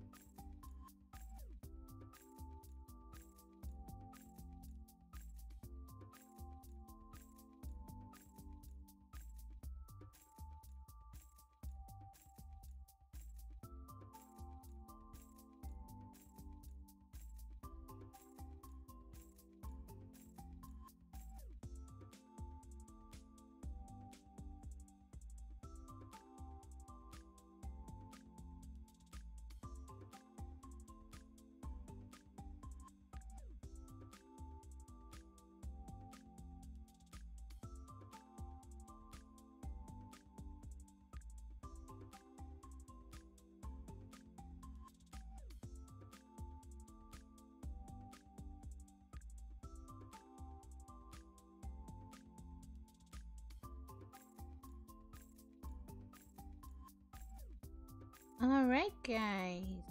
Let me pull you back. Go. There we go. Oop. And you're back too. Hello, guys. I see. I hope you've had The a cutest lovely dragon break. has returned. No. But yes, I have tea. I went to the bathroom. I always gotta remember, because sometimes I'm like, it's okay to take breaks. You know, you're human. You gotta, you know, go to the bathroom and stuff. Because, I mean, I drink a lot when I'm on stream, because I do talk. So, you know, I stay hydrated. A confetti cannon, Paolo. Of course. Boom. There you go, Paolo. Confetti cannons for you. Boom. There you go, honey. Nice confetti cannons. Paolo's like, all the confetti. All the confetti. So the cleanup for the confetti, though, it's madness. Yeah, that's what fire is for. Yeah. Fire? You want to burn it? Redeemed head pats. We get head pats off Hikari. Ah, It's effective. You. Oh, thank you. Burning things is effective. True, true. I mean, I am a dragon, so yes. I will have to take that into consideration. Thank you for the head pats, Hikari. That is very kind of you. Even Lion gets head pats. Apparently. You do. Guests get head pats too. Yeah. Better than glitter. Yeah, I don't have a say in the matter. I'm being God. forced to. And fireworks. Oh my goodness, guys. Hello, Nozomi. Hello, Blue. How are you? I'm glad you could catch a stream today. Blue is one of my new followers and followed me on Twitter. Oh, that's cool. There you go, Hikari. Well, Bunny. Nozomi. Hi, Reaper. I'm glad as well. I hope you're doing well, Blue. So happy to see you. You did say you were interested. Release the jellies. Oh god, you guys. Oh boy. Oh god. And then there's more jellies. With the Santa hat. With the Santa hat, yeah. How you doing, Reaper? I hope you're doing well, honey. My wiggle friend. All the jellies. I love jellyfishing. Oh, you've upped your likeness now in my. If you like jellyfish, you're one of Nozomi's favorites. Thank you. Jelly party, yes. Hikari has redeemed a guest Ara Ara. Lion, do you want to do an Ara Ara for Hikari? I do not do those, no. No. Would you be okay with a validation instead, Hikari? To swap it out? I always ask if my guests are comfortable with doing an Ara Ara or just a validate. That's just a people compliment thing. Would that be okay, Hikari, if we swapped your Ara Ara for a compliment? I redeemed an Ara Ara for both of me, but a validation's okay. Well, tell you what, I'll do the Ara Ara and you can have a nice compliment of Lion. Just bought a great shirt with amazing gel. Oh my god! You need to show me that on Twitter, sir. I want to see that. So, for Hikari, it's Ara Ara Iko da ne. And you can give Hikari a compliment if you want. Lion. I gotta think about that one. Don't do them on the spot, typically. That's okay. Take your time. Hikari will be here. Hi. Model in motion is so good, isn't it? I like your little bees. They're cute. Cute little bees. Just bought a great shirt. I want to see that on Twitter, Blue. I don't need any Hikari. If you're coming in my stream, you get loved on. This is true. You get loved on. I love all my peoples. Model in motion is so good. I need updates, Reaper. Reaper, you need to tell me your days off as well, because I need to hang with my favorite Reaper. I'm in such demand lately. I'm vibing to my stream music. I always do that. I'm like, I'm glad nobody can see me. Except who lives at home dancing sometimes. Yep. Yep. Yes. I think I will send validation to Discord DMs if that's okay. Yes, that's fine. You gonna send it to mine to read out? I was gonna send it to Hikari. Hikari, is that okay? If that's okay. If that's okay. Can Lion send you a friend request to DM you the compliment? Compliment the dragon. You're so sweet and you deserve so much. I'm glad I found you. Aw, Bunny, you're absolutely precious.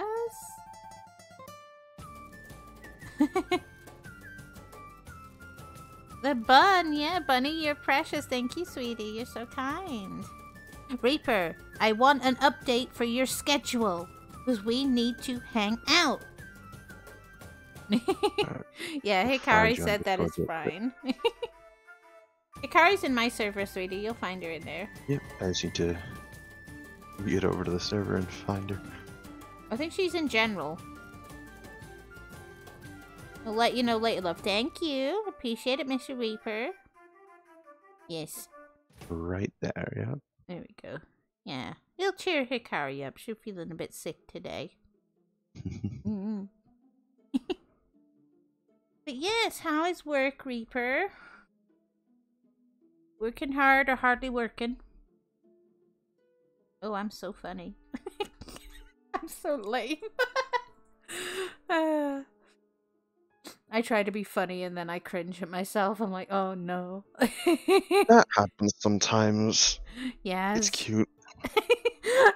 Me trying to tell jokes and then if I get a laugh at home with one of my jokes, I know I've won because I'm not usually the funny one at home. I try. Most you get out of me is like cheesy dad jokes.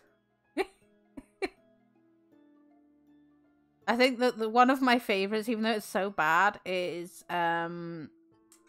why is the banana good at gymnastics? Gotta ask me why, Lion. He's good at splits. Yeah, he's good at the splits. It's so bad. It's so bad. I do love though, like cheesy like pickup lines and like corny dad jokes, as they just make me smile so much. I'm like, oh, I judge some of my friends on them sometimes, and I'm just like, but yeah, that's one of the ways that cheer me up. It's like fun, just silly jokes. I'm easy to please. I am. You're very easy to please. Have you sent Hikari the nice compliment, sir?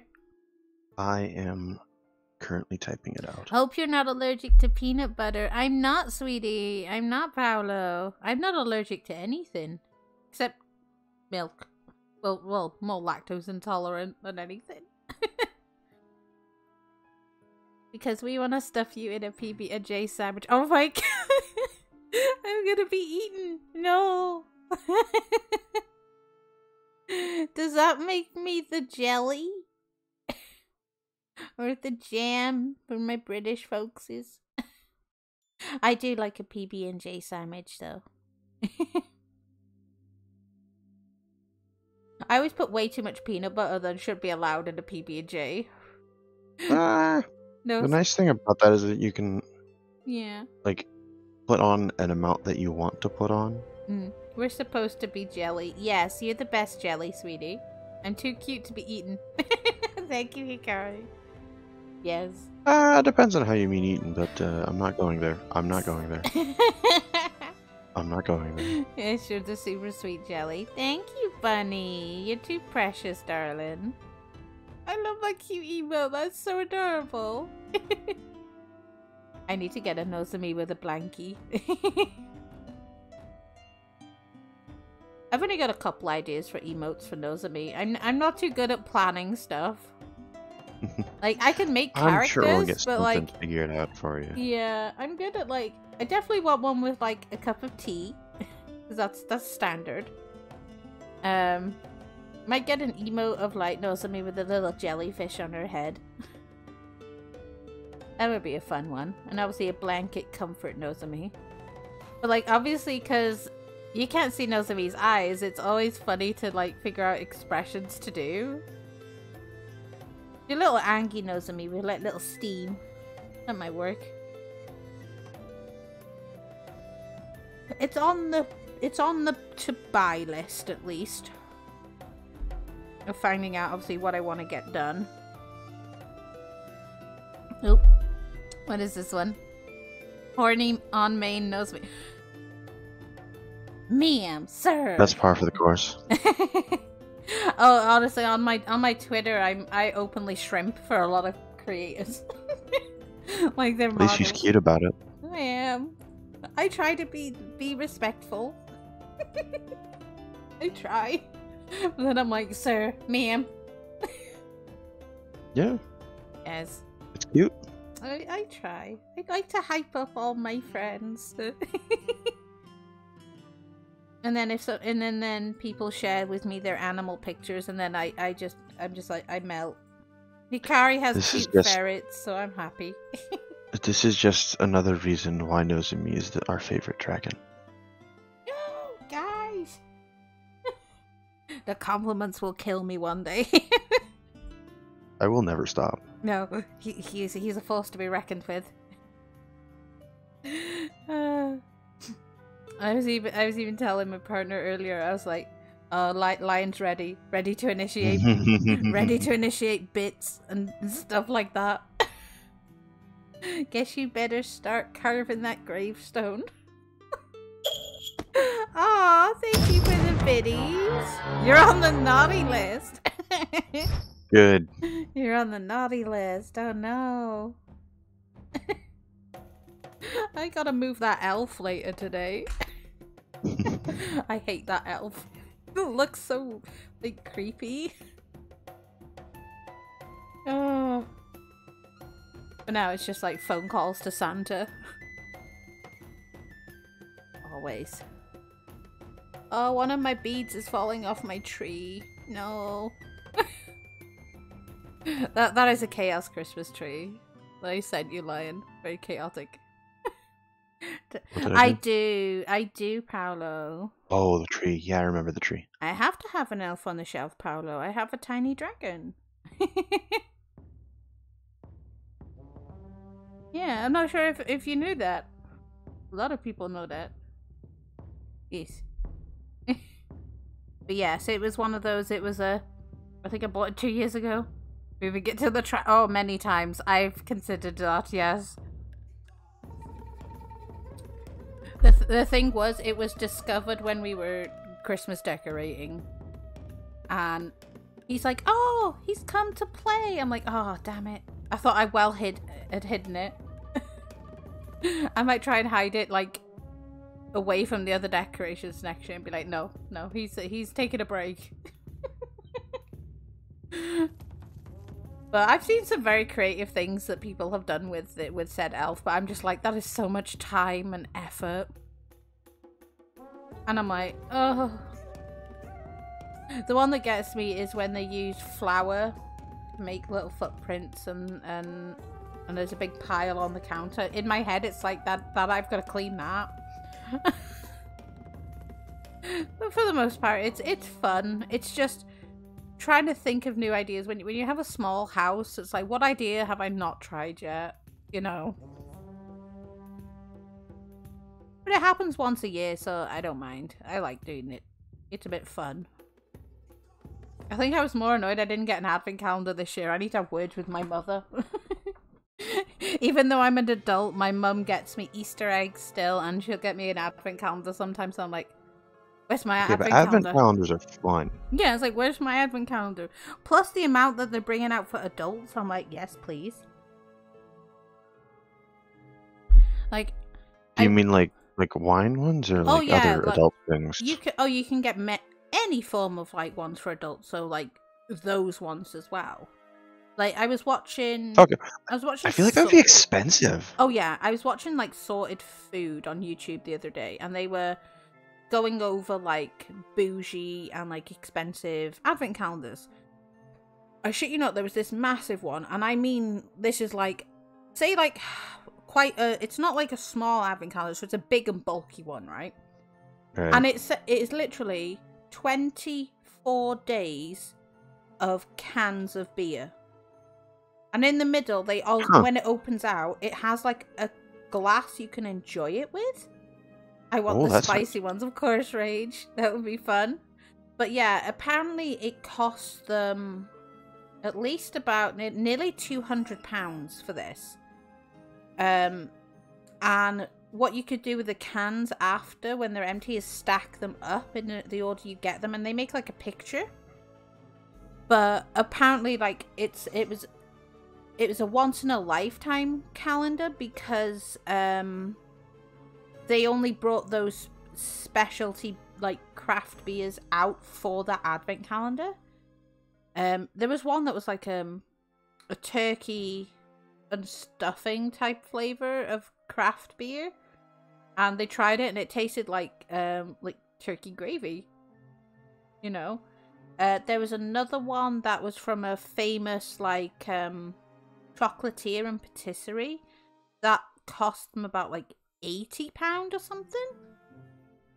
There's another type, so you might like this one. It's because you like to cook. This is like, you had like 25 slots, and in each one leading up to 25 was a sachet of spices, the different like spices for cooking.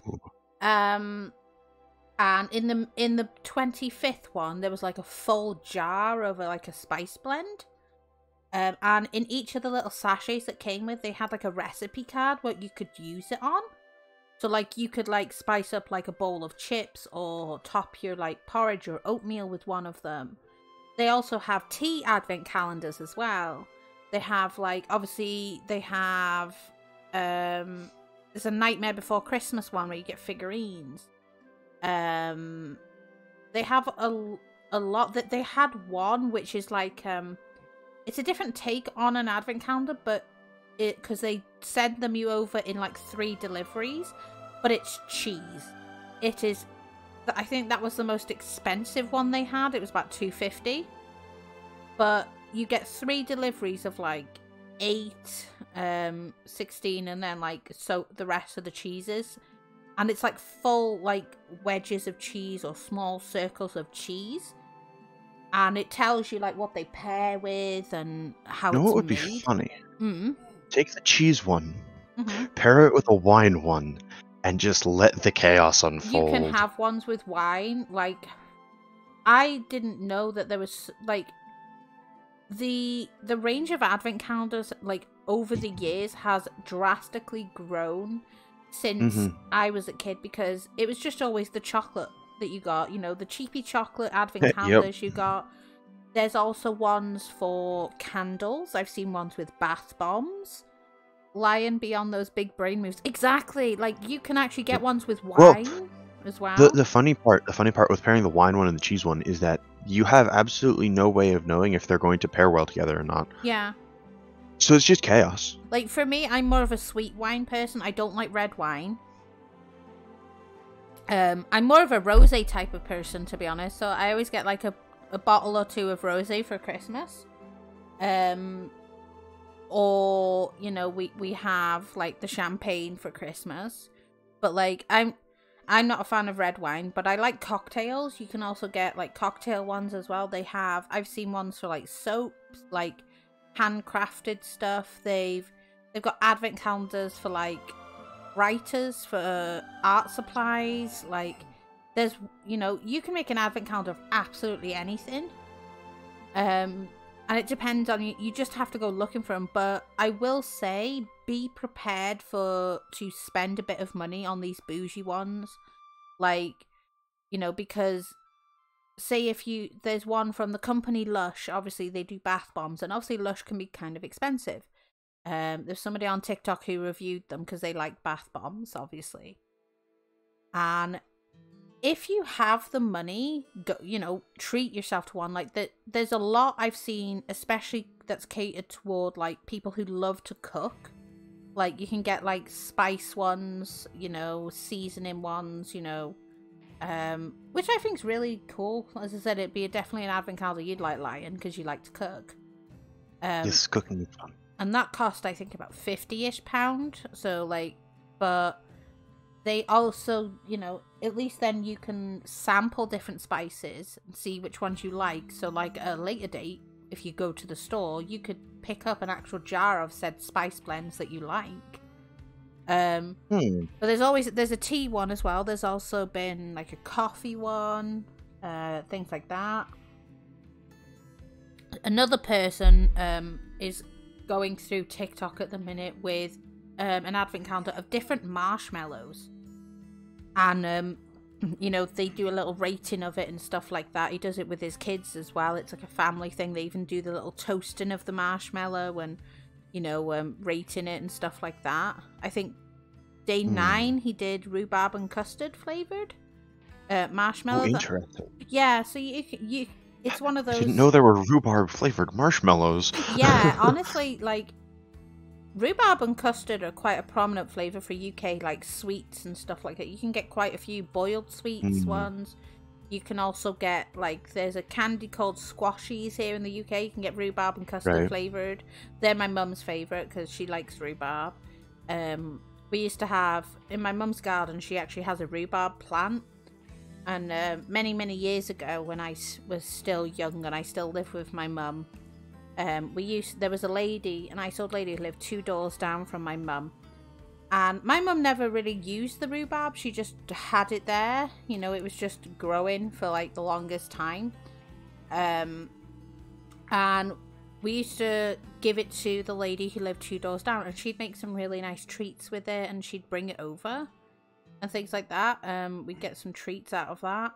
And then as I got older, I was like, you know what, I'll start making stuff. So I made a rhubarb crumble with it, or I'd make, like, jams or whatever with stuff. You know, you use what you have, as they say. My grandmother had 2 cooking apple trees as well, so I used to know how to make applesauce, like, for dinners and things like that. But if you do have the money, you can, like, find pretty much advent calendars for everything. If you'll probably find them in Amazon. Like, there's even ones, like, so perfume companies do them as well. I've also known one for, like, jewelry. So, like, jewelers have done one. So you get, like, a bit of expensive jewelry in each one. And they are expensive, bro. What? Yeah, like, you can find, like... Jeez, that's like... Hello, Circus. How are you, darling? That's ridiculous. Okay. Like, it's become quite, oh, what's the word? They've, revolutionized them per se. So it's not just the standard chocolate ones anymore. Because I think people found that, you know, as we get older and stuff, obviously we have different tastes, and I think they wanted to bring, like, the joy of advent calendars to people of all ages, you know, and different likes and stuff. Like, I watch some people, like, judge, like, some of the advent calendars they have every day, and I'm like, okay, you know, but it's one of those, I can't really, like, say, oh, that sounds good if I've not tried it myself. We love you, Nozomi. We Well, to lurk. To be fair, I've seen people say that salad on pizza sounds bad. Oh. But hear me out. Here to you take just the shell. Yeah. And you build a salad on top of it. Okay. It's a taco. Yeah, vegetarian taco. It's an Italian. It's an Italian taco. It's still a vegetarian, or you could add meat to it, but it's like an Italian taco. Yeah. You're not putting any sauce on it. You can still put cheese on it, and it ends up being pretty good, even though it sounds, oh, salad on pizza. No, that sounds wrong, but it works. But as well, if it's a thick crust pizza, and you've got, like, your salad on it and stuff. After you've eaten the salad, you've got, like, a big breadstick or something to eat. Oh, no. You eat the pizza with the salad. So like a taco. I eat salad with pizza all the time. Yeah. It's a thing. I should eat more It's the salad, thing. but like I prefer like my vegetables. Honestly, I like eating my like vegetables, like my broccoli. I like sprouts. I like carrots. I like all like those types of vegetables. I like tomatoes, but they're a fruit. But I don't. I should eat more salady stuff, but I don't. But I make up for that. Release the Salads can be good jellies. sometimes. Release the jellies for circus, of course, honey. Also, I'm sorry. I think I interrupted you when you were talking to Circus earlier. Oh, that's okay. How are you doing, Circus? He's busy with work today. Circus be working. So many jellies this stream, of course. Look, jellies, yes. All the jellies. I hate cooked veggies. I like my veggies raw. I like cooked vegetables if it's like broccoli or sprouts. Like I can eat carrots raw, like if I'm dipping it in hummus, but like it depends. I don't like bell peppers though. I've tried for so long. Unless it's like thoroughly cooked into something, I can't eat a bell pepper raw. Or like if it's on a pizza, like a green bell pepper, I can eat that. My sister used to like cut up bell peppers and eat them just raw out of a bowl. Broccoli's the only cooked veggie I can tolerate. I must say, it's a weird taste and texture for me with a bell pepper. I'm like, no. I can't do peppers either. I can do like spicy peppers. I like jalapenos. It's just the sweet one. It's like, huh. Or the ones that are considered sweet. Yeah. Fun fact: jalapeno is actually a sweet pepper. They're spicy. The seeds and the oil inside them are spicy. The flesh itself is actually very sweet. I've tried eating a jalapeno. Never again. No. That's fair. That's fair. I'm not saying you should go eat it. I'm just saying. Yeah. And it was purely by accident as well, because my friend again went to Subway, got me a sandwich, and I told you earlier I get my dill pickles on there because I love them. And obviously, in the mix of obviously Subway, you know, picking up and grabbing stuff, one of the jalapenos mixed in with it dropped into it. So obviously, when they put my dill pickles on, this dropped jalapeno was in amongst them, and I took this entire bite of this Subway sandwich. So the entire half, like, thick slice of jalapeno was on there. So I ate that, and it was just one of those things of, like, my friends were just freaking the hell out because I was just dying. I hate bell peppers, except the green ones. I cut them into slices and eat them cold and raw. They make a nice tapestry. I have to cook them, like, if they're on, like, if I have them, they have to be all small or thinly sliced and just cooked. And if I eat it with everything, like a pizza and stuff. I love jalapeno poppers. Oh, everyone in my house except me likes them. And I was like, no. I was like, no. I can't deal with spice. I can deal with, like, a bit of peppery stuff, but, like, you know, like, I remember when I went on a little seaside holiday, they had a curry night in this place we went to. And one of my childhood friends at the time was like, eat the spiciest curry with me there. Now, mind you, I'm like about 10, 12 years old. I'm a dead person there at that point. I was like, I can't do it anymore. I don't like them for some reason. Some veggies mess my stomach up. That's fair. I think is what I've grown up though with vegetables. It's a case of, you know, eat your vegetables, they're good for you. I used to like hate sprouts and stuff as a kid and vegetables as a kid, but like now as an adult I'm like, give me vegetables. Like I'd happily just eat like a bowl of like cooked broccoli. I'm fine with it. Sliced candied jalapenos. They're good. Who candies a jalapeno? What? Is that a thing? That's so bizarre. I've never heard of a candied jalapeno before. I know that they candied like sliced like fruits and stuff, but a jalapeno? They candy pretty much everything. Yeah. It's tricky to candy stuff as well. Like you have to do it a certain way and things like that. Oh yeah, no. If you do it wrong, it ends up tacky. If you do it wrong, it ends up way too hard. Yeah. You can burn it because sugar's like that. Yeah, I've seen people like make them on TikTok and things like that. If you can candy bugs, you can candy a jalapeno. I want to at least try bugs, you know, to say I've tried them in life. Mexican candies a I think lot I've of had a spice. bug once. Mm. Well, purposefully had a bug once. Obviously, like, I can't control if I'm asleep and a bug climbs into my mouth. That's like a myth, You're apparently. welcome.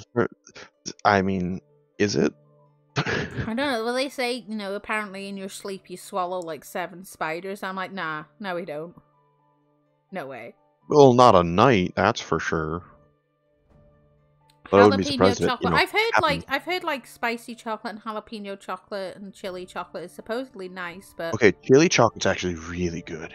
I don't know. I'd be too chicken to try it because it's spicy, and That's I'm a fair. That's fair. wuss. I'm a wuss with That's fair. spice. But you don't have to try it. It is considered good in general. Yeah. Like, I know, like, over in America, it's very uncommon that you pair chocolate and orange together. No, it's not. Like, so there's a chocolate bar we have called the Terry's Chocolate Orange. I've watched someone try to take a bite out of that. That was so funny. We have chocolate oranges that are basically it's orange infused chocolate molded into slices, shaped like orange slices, and then put into a ball. That is a Terry's Chocolate Orange. Is it? Okay. Yeah, that's Terry's Chocolate Orange. Yeah. There was literally Yeah. someone on TikTok had received a Terry's Chocolate Orange, right? And they were definitely overstates. So, Sure. You're supposed to smack it so it breaks into the segments, right? This person got the entire ball and tried to take a bite out of it, and I was like, and the amount of like stressed British people I've seen responding to that video.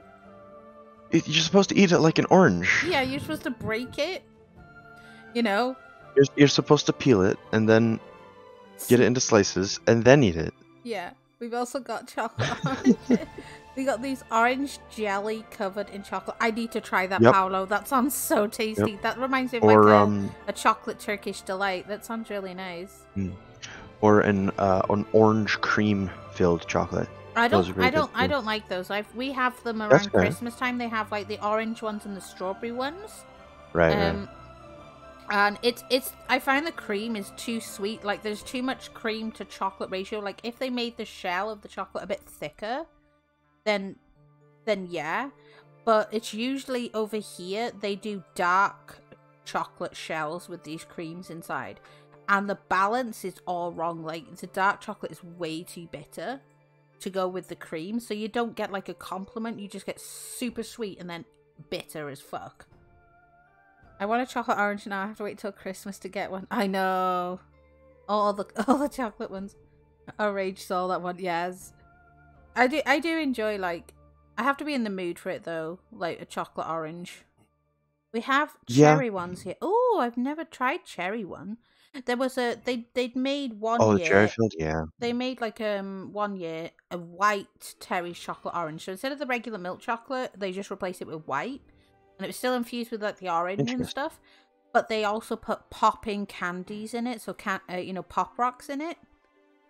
And it was so fun to eat because you take a bite, and as the chocolate and flavors melting, you get all the little popping from the pop rocks.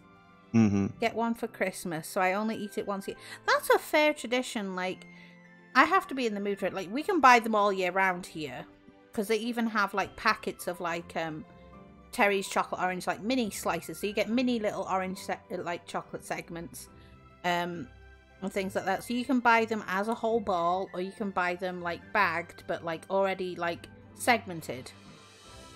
The crispy ones, oh yes, the crispy ones are good too, with little biscuits in them, little cereals. I do like different ones. I like chocolate. I have a big sweet tooth.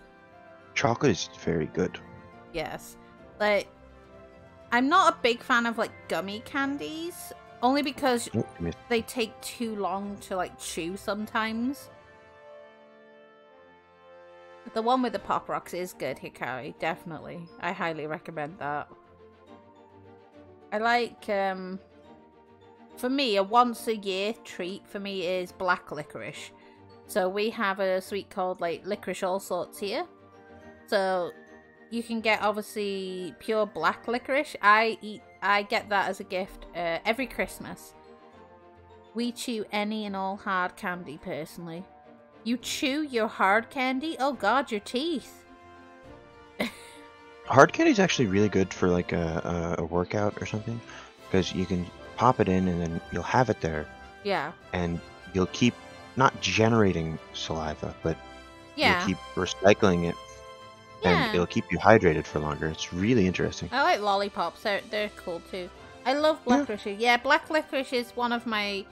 It's one of my favorites, but I like to get it once a year. So around Christmas time, I'll always get like some form of black licorice as like a sweet for my stocking, which I enjoy, you know. But if I have it like any more times than once a year, I get bored of it. Finish the talking angry bunny. I haven't done the not talking bunny. Oh my god! I can't wait to see it, bunny. You're working very hard today. If you use your mouth like a hydraulic press as opposed to a grinder, it's actually oh no, like my teeth would just be in pain, bro. I see people like on... Depends on the hard candy. I see people on TikTok do those little, you know, close-up mouth eating like mukbang things. And they'll eat something that's like really hard or crunchy, and I'm just sort of cringe. I'm like, your teeth must be hella strong. And you don't have cavities and stuff like that. I'm like, oh. It's the same people who bite ice cream. It's like, oh. I've seen somebody take a massive bite out of a cold ice cream on a stick, and I've just like, or like crunched an ice cube, and my teeth have just sort of gone, nope. Yep. Oh. That hurts. Is that weird? No, like a lot of people like have different tolerances. Like I've seen a lot of people just like crunch away on hard candies or ice cubes or like anything cold. Well, some ice cubes are soft enough that instead of like crunching it, it just kind of squishes. Yeah. Until it breaks apart. But for me, it's those like, ones are like it's the cold okay to yeah. Those ones are like okay to bite, but they're still cold, and like you shouldn't be eating ice. No, it's not recommended. Definitely not. Like, but for me, if it's too cold, like, because I have sensitive teeth, so if it's too hot or too cold, like, you know, I can't drink like scalding hot tea. I do have to wait for a little bit just for it to be like drinkable. Otherwise, I'm just like no. Yep. Speaking of tea, I chew on crushed ice a lot. It's a comfort thing. Yeah, I suppose it's a comfort for a lot of people. I mean, praise for you not having sensitive teeth. Like, you know, even if it just happens to get on mine, I'm like, no. Yep. Yeah, I got sensitive teeth, so no crunching on ice cubes. You can crunch on all the ice for us, Hikari. Yes. I used to remember, so as a kid, I had a Mr. Frosty, so it's like your own little snow cone maker and stuff like that. So you think it's the amazingness joy of having, no, it's so tedious to do and make. Especially like, because the plastic little gears are not enough to, you know, crush your ice.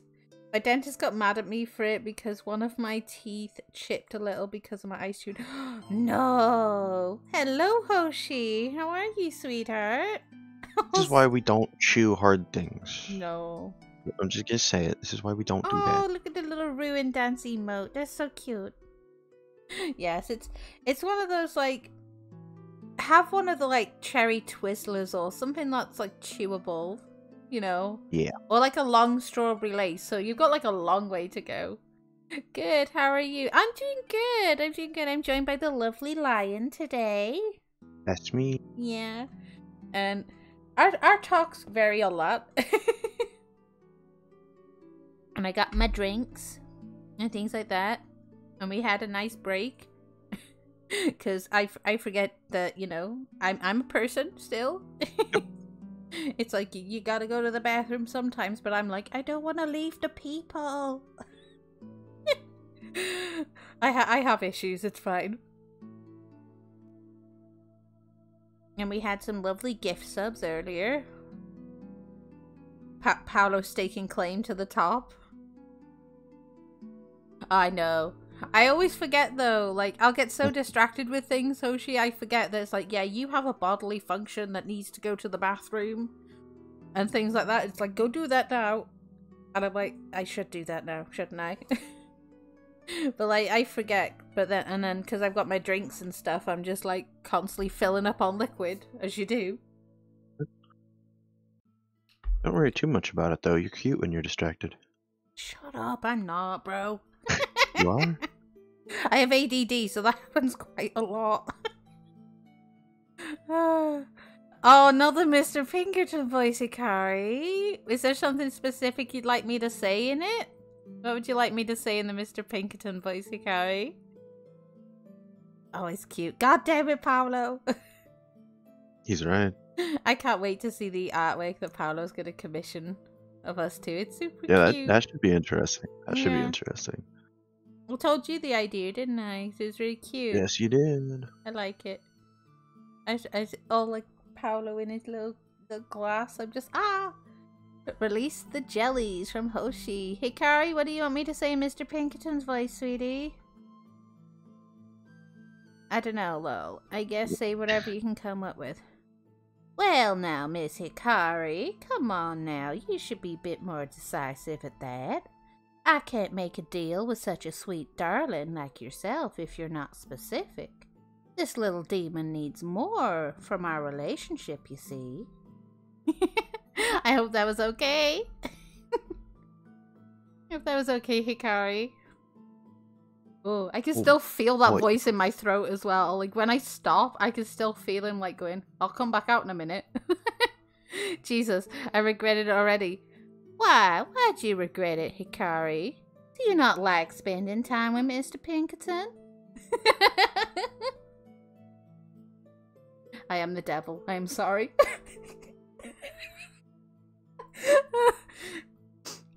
I think I shock people enough when that happens, and I'm just like, yeah, I can do that. They're like, but how do you... It makes my ribs hurt from laughing. I remember because you like it so much. Well, I'm honored, Miss Hikari, that I can make you laugh. I aim to please. Oh, it's one of my favorite voices to do, and I created him by accident.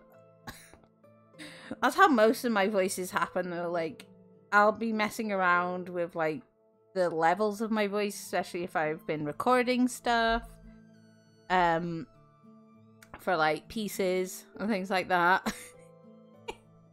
I'm glad you like it, Hikari. I'm glad I made you laugh, honey. People like knows to be so cute. Her voice is so nice. Then boom, I just bring those out. It doesn't really change much.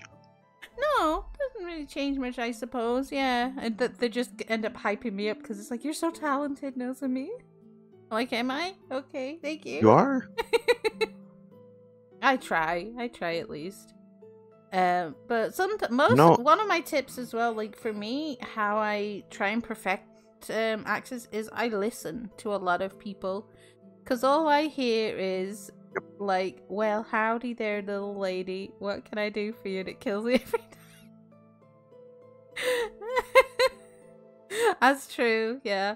Like, he's your very typical southern upbeat demon, complete with like one of those straw little hats with the ribbon around it, and like his stripy shirt and his like white pants and his little suspenders as he was in the book. All I can think of right now is the devil goes down to Georgia. Mm-hmm. Like, he was pictured as this character in the story I read, and I was like, I need to give him a voice because they emphasized a lot on his, like, tone of voice. And I was like, right, I need to give him this, like, in my head, it's like, this is how he sounds. And I tried it, and I was like, oh, this works. Like, you know, I couldn't, like, stop, and I just, like, had to carry on. So I carried on the entirety of this story in that voice when it was his lines I had to say. And I was just like, I fell in love with the character I'd made, like, so much. And I was like, This is now my Mr. Pinkerton. If the devil goes down to Georgia, that implies either Georgia is below hell or the devil is a northerner. And that's true. No, the devil is a part-timer. I believe there's a third thing it could mean in that would be that Georgia is just in a valley. I don't actually know. I would have to look at a topographical map of the United States, and I'm not taking the time to do that. I'm not insane. Not insane, no. Slightly. Not A little completely. bit. Crazy. I'm crazy, not insane. Yes. But essentially, though, yes, the devil can that's like the go where idea. he pleases, though, because obviously you've got the Devil's Bridge in Wales. The thing is, if we look at particularly this is a folklore / mythology stream, so I'm gonna go there. If we look at the lore surrounding the devil in the original Old Testament Bible, he's not stuck in hell by any means.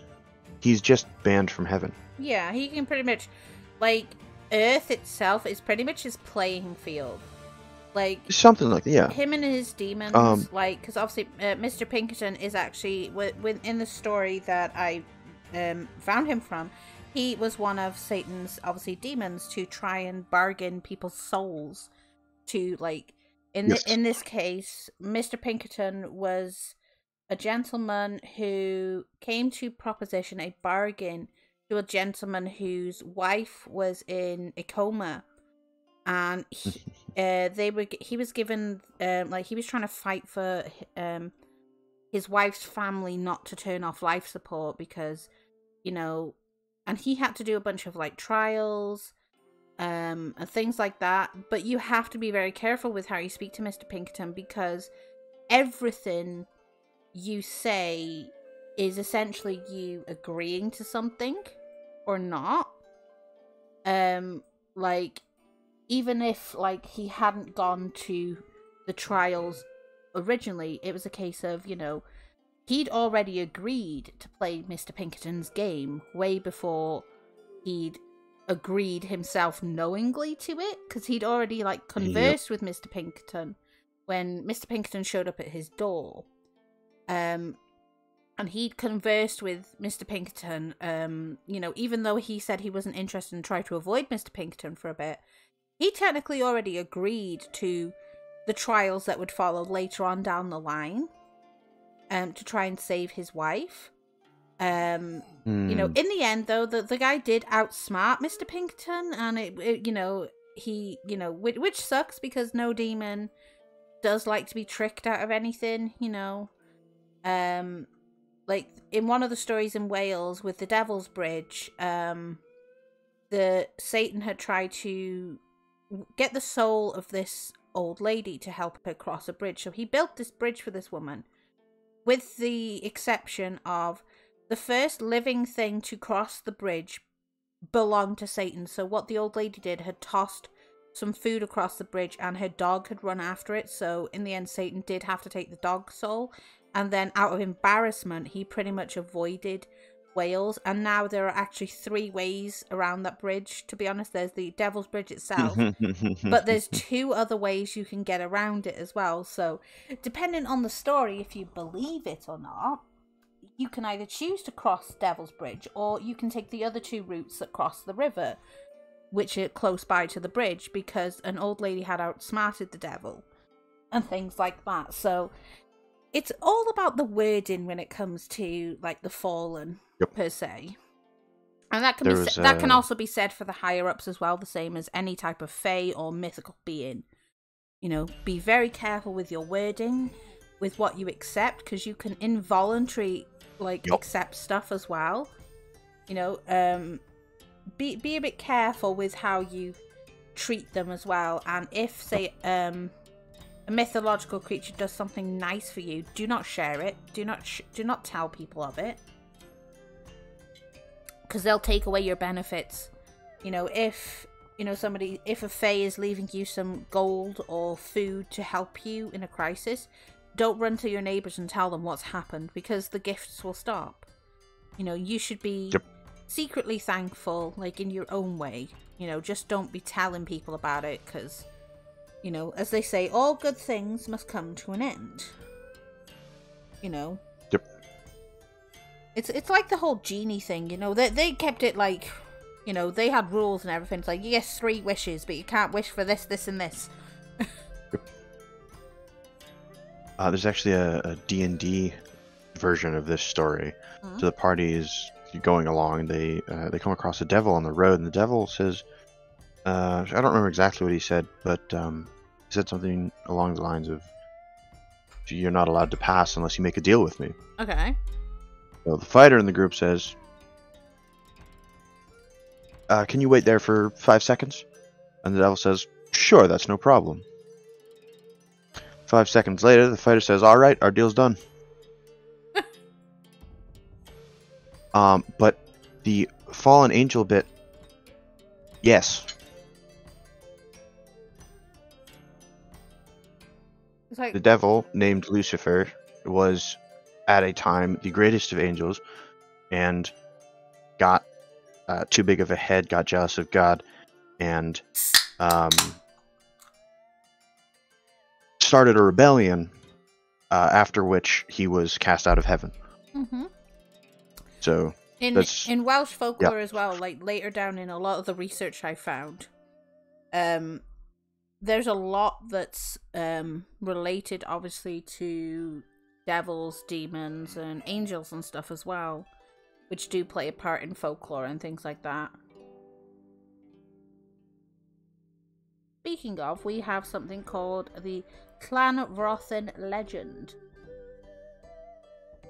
So I'm indebted to the Reverend R. Jones, rector of Llan Isel, Bala, for the following legend. I may state that Mr. Jones is a native of Llanrothin in Merionethshire, a parish in close proximity to the scene of the story. Mr. Jones's informant was his mother, a lady whose mind was well stored with tales of bygone times, and my friend and informant inherits his mother's retentive memory, as well as her love of ancient lore.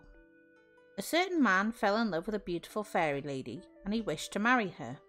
She consented to do so, but warned him that if he ever touched her with iron, she would leave him immediately.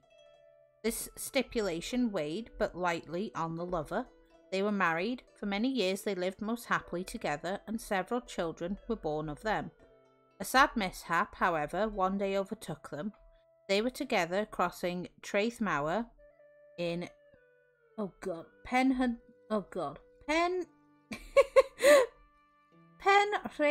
de Draeth on horseback, when the man's horse became restive and jerked his head towards the woman, and a bit of the bridle touched the left arm of the fairy wife, and she at once told her husband that they must part forever. He was greatly distressed and implored her not to leave him. She said she could not stay.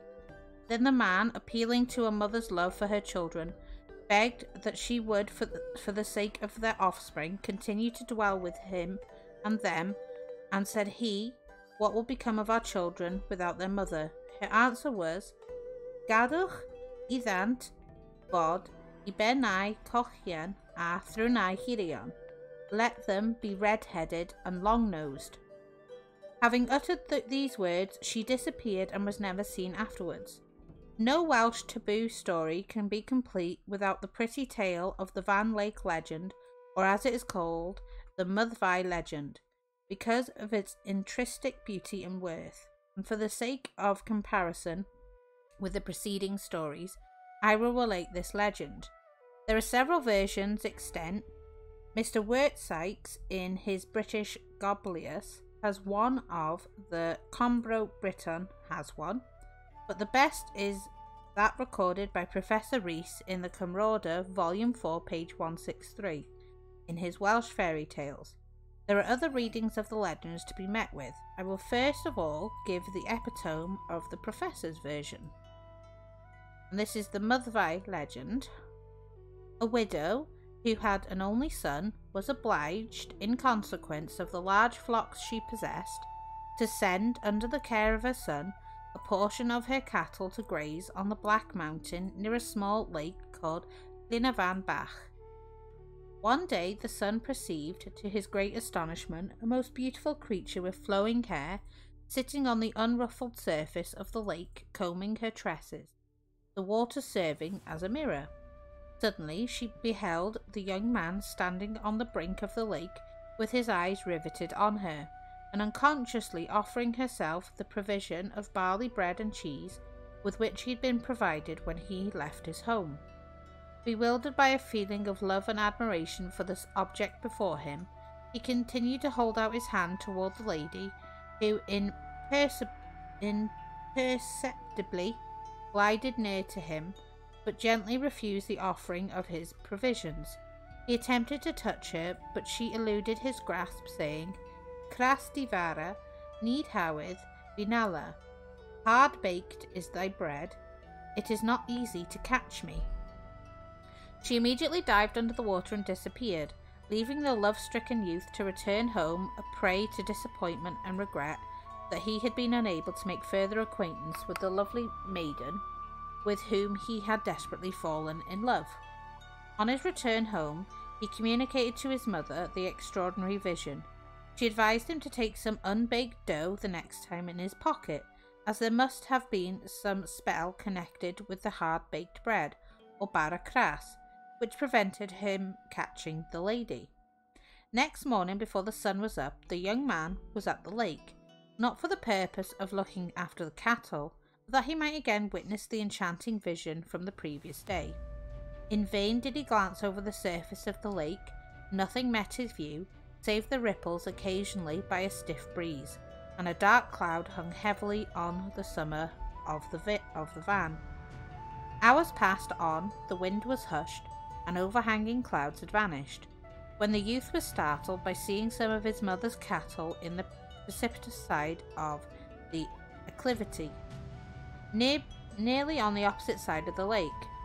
As he was hastening away to rescue them from their perilous position, the object of his search again appeared to him, and seemed much more beautiful than when he first beheld her. His hand was again held out to her, full of unbaked bread, which he offered to her, with an urgent proffer of his heart also, and vows of eternal attachment, all of which were refused by her saying, "Leith devara tini vina. Unbaked is thy bread, I will not have thee." But the smiles that played upon her features as the lady vanished beneath the waters forbade him to disappear, and cheered him on his way home. His aged parent was acquainted with his ill success, and suggested that his bread should the next time be but slightly baked, as most likely to please the mysterious being. Impelled by love, the youth left his mother's home early next morning. He was soon near the margin of the lake, impatiently awaiting the reappearance of the lady. The sheep and goats browsed on the precipitous side of the van, and the cattle strayed amongst the rocks. Rain and sunshine came and passed away, unheeded by the youth, who was wrapped up in looking for the appearance of her who had stolen his heart. The sun was verging toward the west, and the young man, casting a sad look over the waters, ere departing homewards, was astonished to see several cows walking along its surface, and, what was more pleasing to his sight, the maiden reappeared, even lovelier than ever. She approached the land, and he rushed to meet her in the water. A smile encouraged him to seize her hand, and she accepted the moderately baked bread he offered her, and after some persuasion she consented to becoming his wife, on condition that they should live together until she received from him 3 blows without a cause. 3 ergid diakos, 3 causeless blows. When should he ever happen to strike her 3 such blows, she would leave him forever. These conditions were readily and joyfully accepted. Thus the lady of the lake became engaged to the young man, and having loosed her hand for a moment, she darted away to dive into the lake. The grief of the lover at this disappearance of his affianced was such that he was determined to cast himself headlong into the unfathomed depths and thus end his life.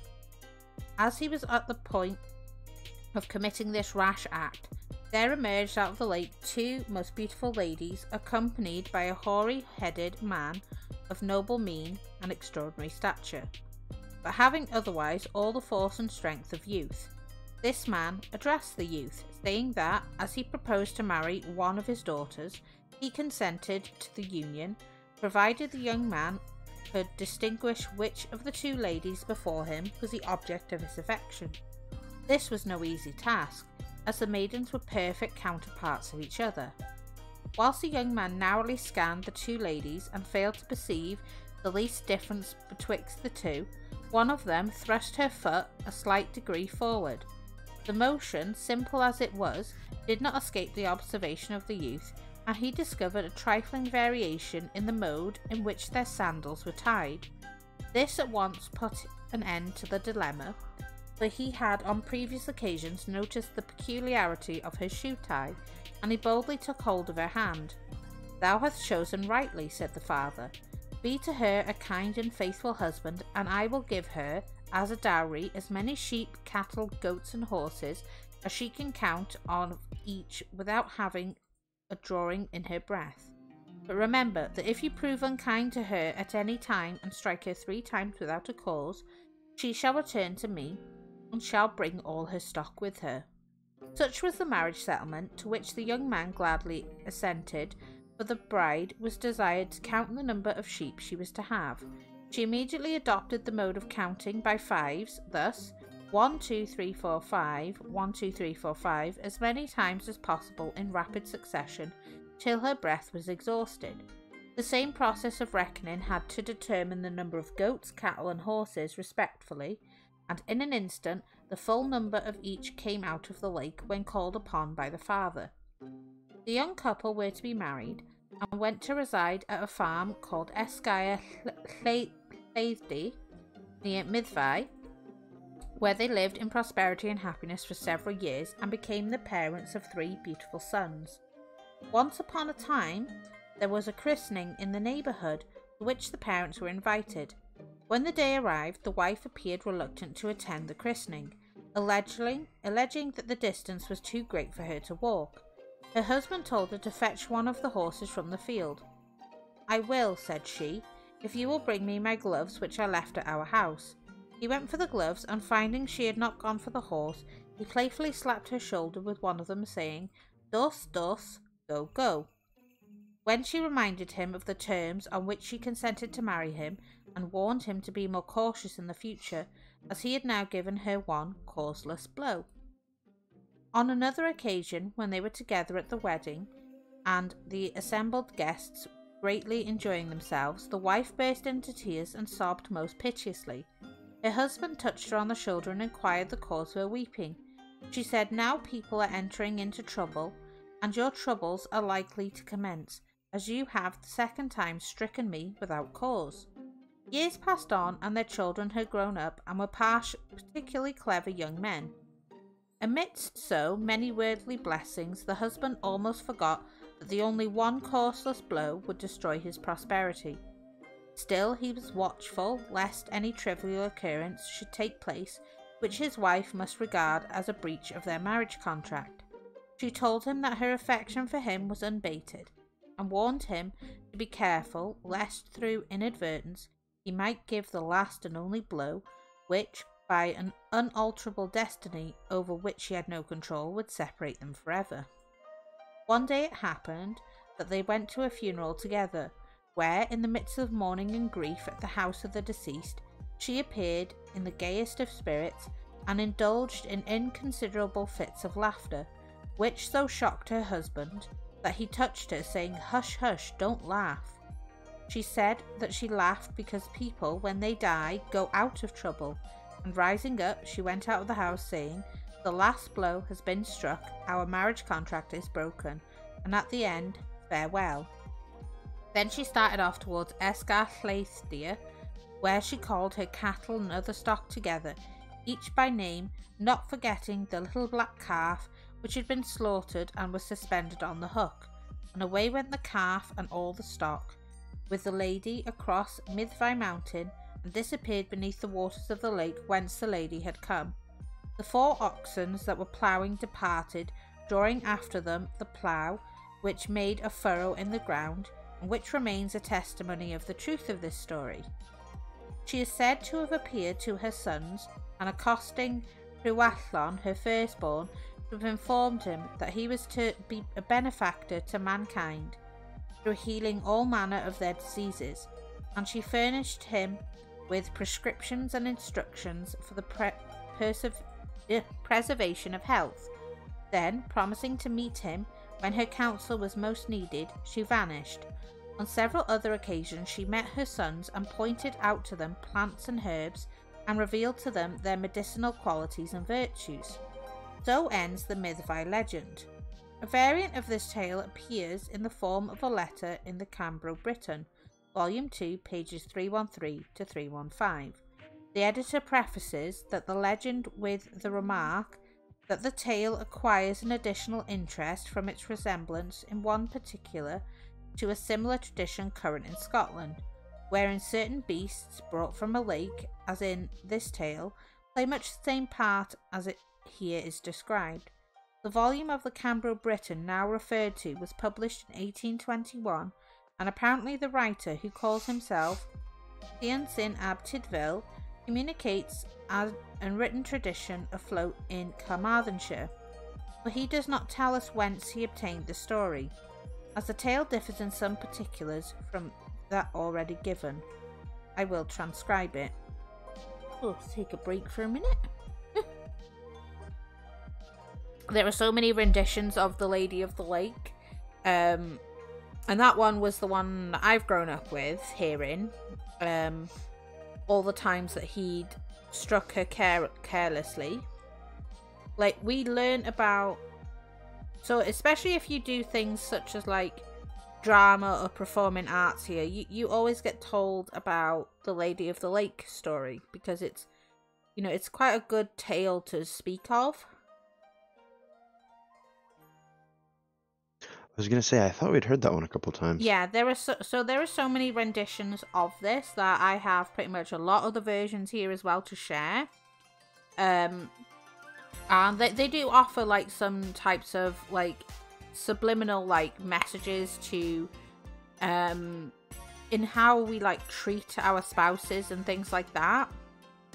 A lot of people, like, I've heard marriage counselors use this story as well. That makes sense. Mm-hmm. And the tale goes that her 3 sons were some of the best doctors in that time period because of her life lessons. Like, even though her husband had wronged her, she still came to take care of her children and teach them lessons through life. That's good. You know, and it's also another thing of like, you know, even though their marriage failed, she didn't, you know, leave her children behind. She still came to visit them. But in terms of like the Fae and everything, they have very strict laws and like cultures and regulations that they follow to a T. And something that we, such as like a simple tap on the shoulder, is considered like much more of a great deal to, say, someone of the Fae folk, you know? Mm-hmm. Which I think is good. You know, it opens your eyes. So many of the Welsh folklores and stuff, there are many different types of versions and stuff, which I like to share with people, because these stories have been passed down for many, many, many years. You know, and sometimes you hear something new or something different, which I think is really cool. You know, in one of my previous streams, I did one of the play versions, which is quite popular at the moment as well. And they sort of modernized a bit how the Lady of the Lake speaks in that, and how she speaks of like the man she married. Like, she talks about him like later on down the line in such a crude manner. Like, she laughs when he cries and things like that, because everyone in the older myths, she's treated as obviously a dainty glass figure. She's, you know, utterly beautiful, but you don't particularly hear her thoughts and stuff going through it. So I liked how they modernized that play to basically be like, you know, like, he's not nothing special. Like, he's broken the rules. You know, I'm not going to sit there and take that. You know. That makes sense. But she's mostly, in a lot of the olden scripts, she's treated as like just an object in a sense. Like, you know, like, And there were plenty of other scenarios, like in the situations that happened, that he could have avoided all this stuff. You know, like smacking her with the gloves. Like if she was laughing, he could have politely said, "Hey, can I please talk to you?" You know, but he put his hands on her. It might not have been in like, you know, a vengeful, hurtful way, but it was uncalled for. Like, you know, to her it was a big deal. That makes sense. You know, to us, it's not. It's one of those. It's not it doesn't entirely make sense to us, but the point of the story is still there. Yeah, and it also like teaches a message about obviously boundaries as well. Yeah. Because, you know, she's essentially like the Lady of the Lake. She was a princess of the Fae Kingdom. So it's essentially like you treat her like royalty. Like you were blessed to be granted to marry her. You know, because essentially to the Fae, we are common folk. We are like lowest creatures. Like even the smaller ones, like, you know, they have gifts and stuff that we couldn't imagine. You know, they've lived for longer than we can imagine, you know. And yes, I still believe in that because we have you know, because I live obviously, you know, Wales is very nature based, so you have a lot of trees. Like pretty much majority of places you will go to, like it's very green here. Green is fun. And we have like a bunch of horse chestnuts and stuff as well. I'm not sure if we have a witch practicing in my area because we found, so on my walks and stuff, we found literally horse chestnuts. Like there's a big glade of like horse chestnuts, so like they'll fall when it's time to fall. We call them like conkers as well. And that makes sense. I was walking and we found literally lined up in a row by the post box, at like the crossroads, mind you. We've got like, you know, 2 paths and 2 roads.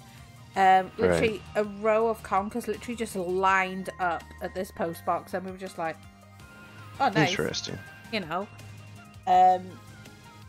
So, you know, that we still have a lot of obviously people who practice their beliefs to their deities and stuff, which is really cool. I love learning about that stuff.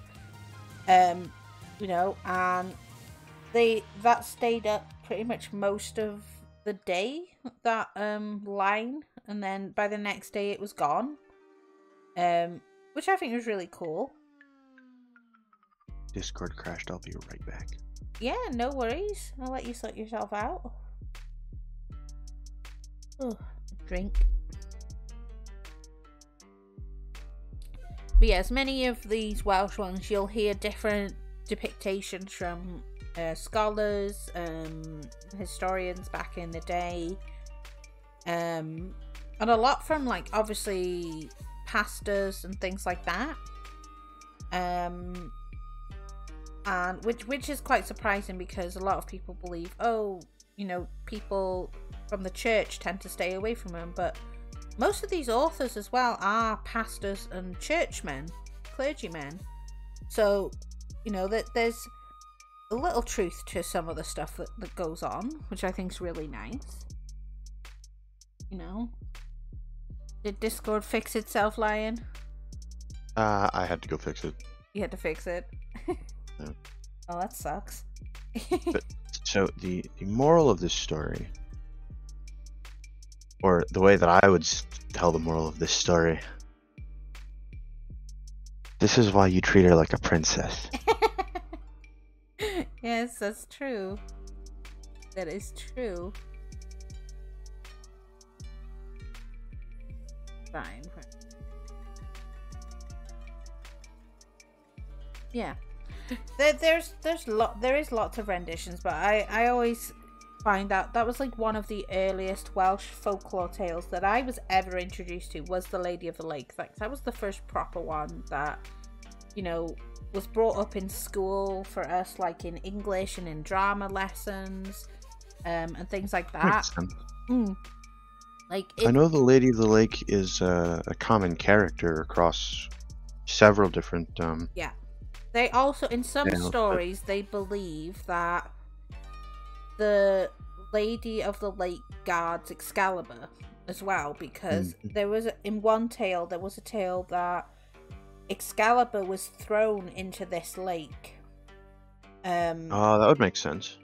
And another rendition, it's like the person who had Excalibur went to the lake, met the Lady of the Lake after obviously she parted from her husband and stuff, and Right. basically asked her to be the keeper of the sword because they didn't want it to fall into the wrong hands. So there's a lot, like some of the tales coincide very well with each other, like whether during the same time period or later down the line, which I think is really, really cool. You know, it's not just obviously fairy women that get, married or captured or anything. It's fairy men Yep. as well. Yep. And this one, Well, it's fairies in general because magic. magic, yeah, that is true. I know in some tales they used to kidnap like pixies and like fairies in like little lantern thingies to provide light for the miners and stuff. Your voice has been so calming. I've been dozing off. Oh, Hikari, I'm glad. You're not the first person to doze off. You're not the first person. Bestie's openly taken naps when I read. So that's, I'd rather people, if I offer you some comfort, I'm happy about that. I am. You've got a great voice for it. But I've been told by many people it's surprising, obviously growing up and stuff, because bullies will be bullies. Like I used to get told my voice was annoying, and to shut up quite often. So I was quite a quiet person most of my life. Only talking really. A care package. It's like I'm a potato, sir. Sometimes. Ugh, stretchies. Ugh, I needed that stretch actually.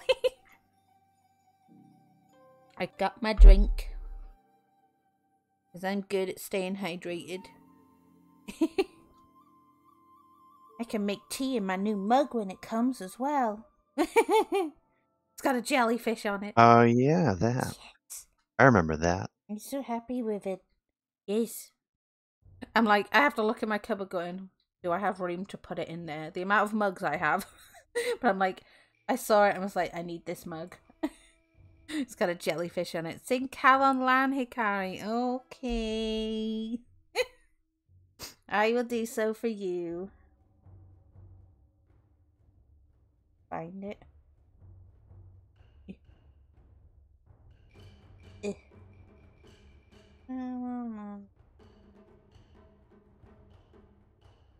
Are you comfy, Hikari? Alright. I'll sing a bit for you, Hikari. I've heard you sing it before. Oh, thank you, sweetie. Eden gofyn bywyd moethus ar y bydd na felai man. Gofyn wyf am galon hapus, calon ofnus, calon lan. Calon lan yn llawn daioni, cahiwn na lili dlos. Dim ond calon lan ath gani, canu'r dydd a'r canu'r nos. There you go, sweetie. I hope you like that. We got to figure out how many verses there are to that. Oh, I know. I'll have to send. Them. I'll have to send you the entire song at some point. Like, it's a good song. If you're gonna do that, can you do it in song format? Yeah, of course. Of course. I loved it, Nozomi. Aw, you're very welcome, sweetie. I was like, who am I gonna raid later? And I was like, I found someone I'll raid later. That's always fun. I always like to check to see who's on, and sometimes I'll have their stream muted so I can rack up their points. Yeah, I do that a lot too. That's how Bestie was like hoarding all the points and stuff, so sometimes she'd be like little Yo. gremlin. You are very welcome, Hikari. I'm happy you enjoyed the song.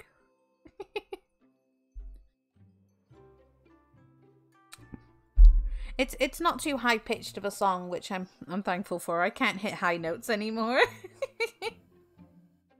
I'm sure you could with a little little practice. I do need to practice for like future voice acting and like idol things coming up in the next couple of years. Eisen, my manager, has plans for me. I'm never sure to be like excited or scared or just both when it comes to like when they go, oh yeah, we got plans for you. I'm like, okay. You never know. But all good things, I suppose. I know one of my friends' amateur like movies they've been working on, the Z Apocalypse All Days movies coming out like either the end of December toward New Year, and I voice a character in that too. And then he's working on like season 2 of his little series, and I voice another character in that too. So in total, I voiced like 3 characters for his project. It was like my first amateur project I help with, and it's stepping stone. Fizzy Pop is so fizzy. It's really exciting and a great thing for sure. Definitely understand the anxiety that comes with it. Honestly, like, it's like, it is a bit of anxiety because, like, I'm nervous as well about, like, how people perceive me and, like, my talent and stuff. Like, I have a lot to gain with my self-confidence issues. You know, so it still always shocks me when people subscribe and like, you know, cheer me on and stuff. Like, I'm still like, am I that good? People want to spend money on me? You know? So it's a big, like, hill I have to climb, to be honest. But it's slow progress of, like, learning to be like, you know, they're here, they come to support you, they like your voice and what you do. And, like, I don't do nothing, like, too grand, but apparently it makes a difference to a lot of people, which, you know, is what I like to do. I like to help, you know, where I can, you know. You don't do anything too grand, but you do make amazing content. I do. You are a very cute dragon, Yeah. and that is enough to deserve it. Cute. When I used to work retail, there was this really nice homeless man that I'd buy like a McDonald's for a couple of times. And he'd, you know, hadn't been homeless for too long, but like it was enough to affect him to the point where, you know, he talked to me about Game of Thrones. Like he was, and you know, a lot of the homeless community would be really nice and stuff, like especially if you give them food and shit, they were really nice. And the horrible ones would basically be told off. It's like, no, you don't mess with her, she takes care of us when she can, when she's able to. And during Easter time, the company would give us all the broken Easter eggs and stuff, because as a company we couldn't sell them because they were damaged. So we'd end up with like a shit ton to go home with, and I was like, well, I've got like a lot at home that I'm not really using, so any extras I would always get, like I'd always like stop by. Thank you for the care package, Circus. Ugh. Oh, god dang it. I just... Ugh. And a drink. I just leaned back too. It's like they know. I told you, they know. Chat knows. And I used to give the extra like broken ones that I wasn't planning to eat, because I was like, well, you know, I got like 2 for myself, and like I still ended up with a load. So I would give them to them, and they were just like really, really happy. Like I just used to do little things like that, you know, even buying a coffee here and there for people. Like I've always put other people before myself, you know. So, like, as my grandmother said, like, I'm one of the most selfless people she has ever met in her entire life. And a lot of the time for me, it's just human decency, just being nice to people. Like, I don't like being mean to people, you know? I'm always aware. I'm here in soul. I do try to at least bring a little joy to people, because the world's a shitty place. You know, I don't do nothing too grand, but, you know, I'm happy people can, like, cheer up, be happy and stuff, you know? And then I get people like Lion just being like, get loved on, here. Yep. And then I'm like, oh god, how do I deal with this? Because even sometimes, like, keep being cute. Even sometimes, say, like, if I got, like, flowers just as a spare gift and stuff, I've genuinely asked people, what did I do to deserve this gift? Even on my birthdays and Christmases, I'm like, you know, it's taken a lot to just be, to just sort of say thank you a bit more, even though I say thank you a lot, and try not to, like, feel, like, questionable about, like, oh god, what did I do to deserve this and stuff, and not just, like, people want to do nice things and give me stuff because they want to. Like, you know, one of my old friends, he's basically like, it's my money, I'm buying you whatever the fuck I want to buy because it's my money, you just say thank you. He said, you deserve it because you're my friend. And he's like, if I want to buy you a gift, I'll buy you a fucking gift, you just like it. I'm like, okay. You know, it's especially when you've grown up, obviously not having a lot of stuff and always being, like, forgotten and stuff. So it's very different to, like, go from, like, not having anything to getting, like, more than you're used to. And I'm just like, what? I do get a bit, like, shocked a bit, and I'm just like, thank you, because I don't think thank you is ever, like, enough to properly convey how thankful I am to everybody. But, like, it's the only, like, word that ever comes out. To the point That's where, like, during my Smash and Pass stream, I cried twice because I couldn't process it. I'll either go into, like, very smiling and just, like, I'll laugh, and other times again I just stop functioning. Like, the time Ingay dropped 100 gift subs, I stopped working and just my eyes just started crying because I couldn't function and figure out, like, that's a lot of money somebody has just spent on little old me. And I'm like, it baffled me completely. So I'm still getting shocked even when people drop, like, gift subs now, even with Paolo and everybody and you. I'm just like, what? Because I always think people could spend their money on something a lot better. You know, I have low self-esteem. Please sue me. You know, it happens. It's something I do still work on. But, you know, it happens. And then there's so many people in the community basically, like, get loved on. Just have, you know. And, of course, they're in a financial place where they can support me and stuff. And I always like to make sure. But, like, it's still a fight that I have ongoing with myself. It's like, no, they're here to support you and everything. And things like that, you know? So, you have to remember, there may very well be better things for us to spend money on. Mm-hmm. But we're choosing to spend it on you. Yes. That's another one of the things. It's like they're choosing to do that. They could buy seriously anything else.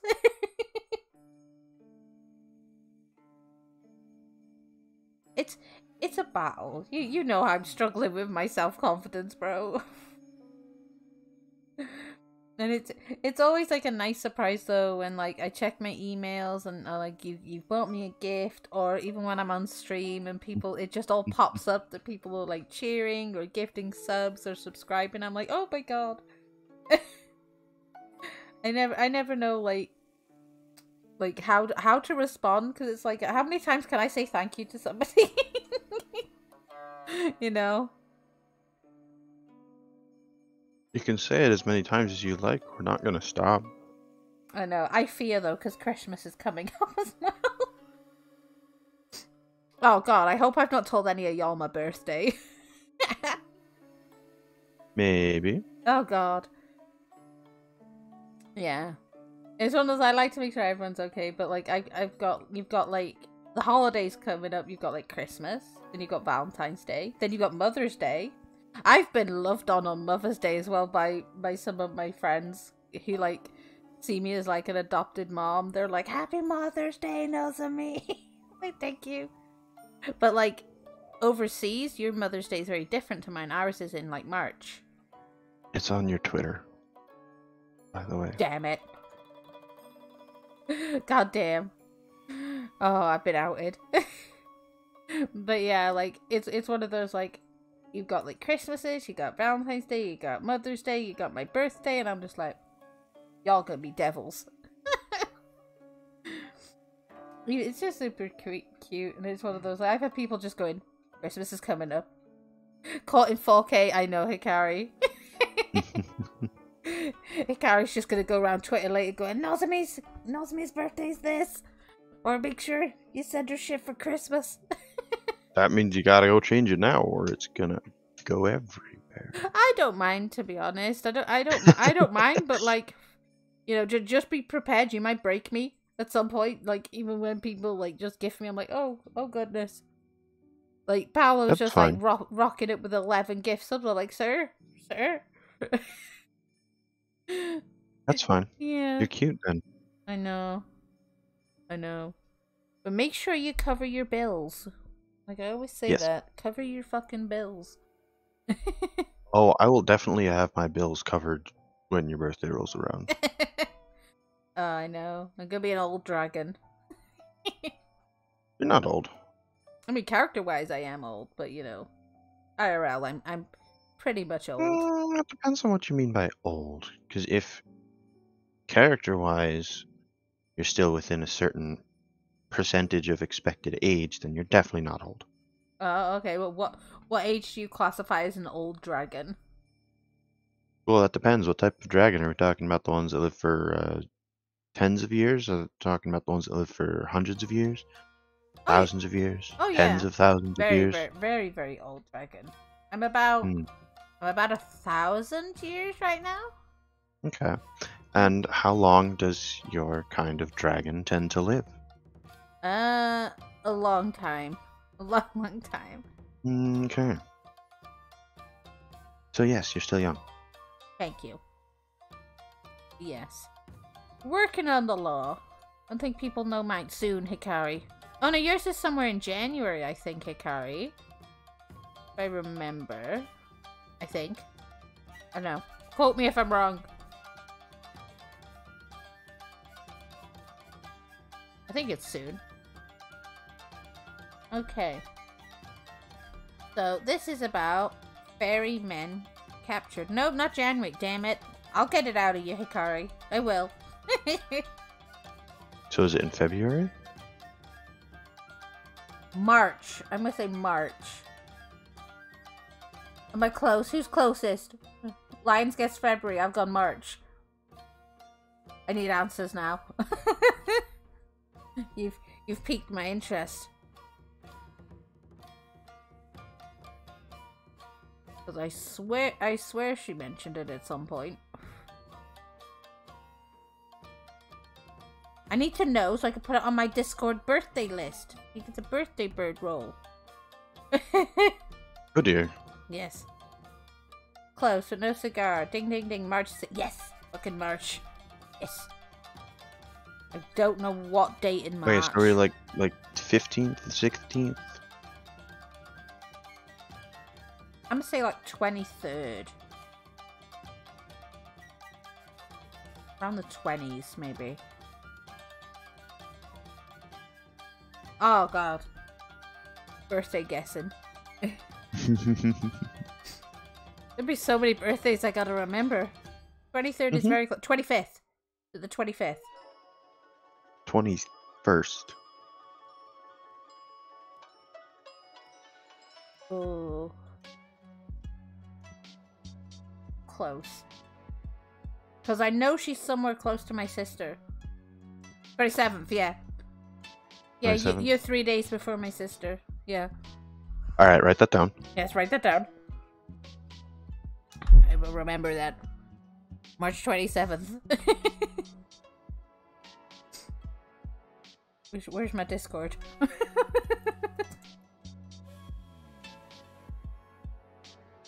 I'm writing it in our DM. Wait for it. It's there now. Works for me. It's there now. Oh, even better. We're gonna pin it. There we go. we now remembered it. I was born in... I remember you telling me you were born early, honey. Yeah. I've definitely now remembered it. No, don't do that. I've done it now. It's... Hikari, you have a throne. I don't know if she does. I need to get her to set one up, though. And get loved on. Well, I know she's working to get affiliate as well. On her Twitches. Don't have a throne. I will help you set one up, honey. You do? I have codes if you need them. Yeah, so I got I'm like sure, about 3. I'm sure Nozomi has them as well. Yeah, I got like 3 codes, I think. You don't need one, that's fine, but you should want one. But if you have one, I can buy you things. And plushies. Plushies, Hikari, and chocolate. I can buy you anything you want. Snacks. To an extent. Yes. Indeed. It's always nice to have one. Get loved on. Don't want to be spoiled, ma'am. You could be spoiled. If you're in my community, you get loved on. Yes. Yes. How do I find my code? I don't know. I think it's somewhere in your profile, but... Yeah, I'm looking for it. So let's go over a little bit more before it's time to wrap up, because Nozomi is getting a sleepy dragon. I will help you set one up later, sweetie. Yes. Don't be alarmed if I drop... Don't be alarmed if I drop the link to the lion when it's all set up. Yes, I will help you set one up. Probably be tomorrow, but I'll help you set one up. Because tomorrow's my day off, and so far Capricorn hasn't got back to me on being a stream buddy. It's like, if people want me to hang out with them, it's like, hey, you know, you gotta let me know. Mr. Isaac, don't lick my sock, that is weird. Here. That might work. I don't know if it'll work. It's worth a shot. No, you should whisper it to her, because it's not showing up on the thingy.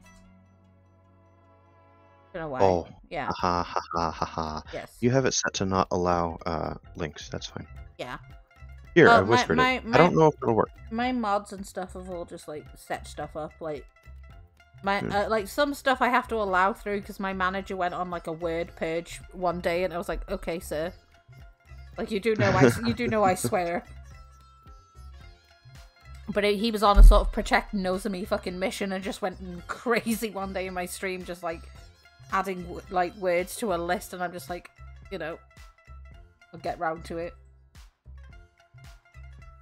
But yes, this is fairy men captured. They're coming after the dudes. Sip of my drink. There are many tales current of wee fairy men having been captured. These tales are, however, evidently variants of the same story.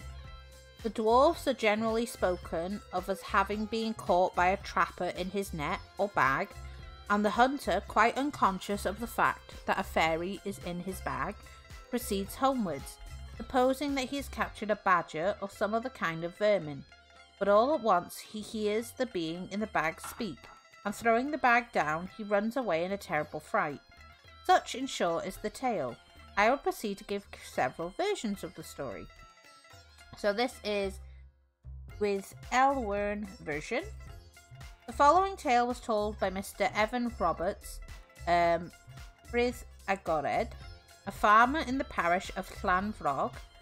Roberts heard the story when he was a youth at the parish in Withelern. It is as follows.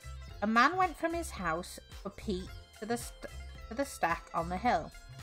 As he intended to carry away only a small quantity for immediate use, He took with him a bag to carry it home. When he got to the hill, he saw something running before him, and he gave chase and caught it and bundled it in the bag. He had not proceeded far on his way before he heard a small voice shout somewhere near him, "Neddy, Neddy," and then he heard another small voice in the bag saying, "There is Daddy calling me." No sooner did the man hear these words than, in a terrible fright, he threw the bag down and ran home as fast as he could. My leg is now wet. The dog licked my leg. God damn it. Better than licking your toes. Well, he tries to do that, but because I have my fluffy socks on that you bought me, he just licks my socks. Better than licking your toes. Yes, I like to keep my socks on in the house because, you know, cold feet. I get cold feet very easily and, like, cold hands a lot. So, like, yep. You know. So, like, fluffy socks are just super comfy. Most of the time, like, he'll either jump on my chair and be like, "Notice me, please." Or if he doesn't, he'll just, like, lick my foot and walk away. I'm like, why? That would scare me. Honestly, I'm so used to it. I can see him in my peripheral vision. He comes over and he's like, "Let me lick your foot." I'm like, please. Dog sees little sausages and wants to taste them. My little toesies are not sausages. I only have small toesies. Oh, I do give him sausages sometimes, so he just gets spoiled. Even has his own Christmas stocking. He did. My mum did buy him a bone though the other day, like a really hard, like toy bone, so like, you know, it'll help with his teeth and stuff, and it won't be broken so easily. And during one of my streams, my partner literally was wandering around the house and he was showing me chunks of this bone that he broke, and I was like, "What?" I was like, "He broke the bone?" I was like, "Oh no." That's not too hard to do, especially if it's a bird. Yeah. Bird bones are very fragile. It was one of those. It was an actual dog toy bone as well. Like, so it was like, you know, hard, like rubber material that he couldn't like easily break. It was a similar material than one of the toys he has at home, but he still managed to like break it. Yeah, I was like, "Sir." I mean, he did destroy the Christmas rug that we got. Literally, we had a rug, and it's like a small, like, it looks like the size of a doormat, and it always goes on the front of the fire, on the floor, and he broke it, and I was like, he just chewed it up, and I was like, "Oh, dude." Like, he'd left it alone like the year before, but like this year, he's like, "No, I'm gonna chew it."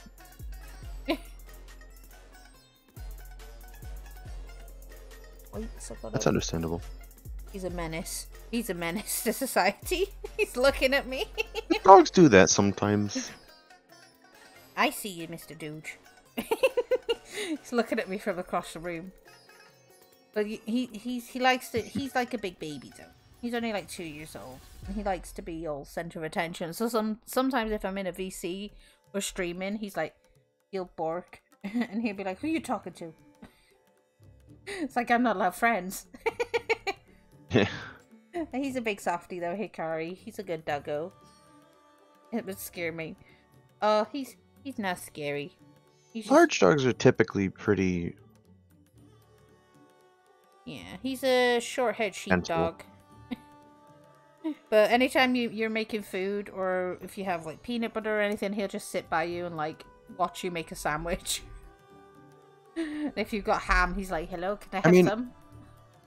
If you think about it, even herding dogs, their job is to herd sheep, but they don't want to hurt the sheep. They just want to move them. Yeah.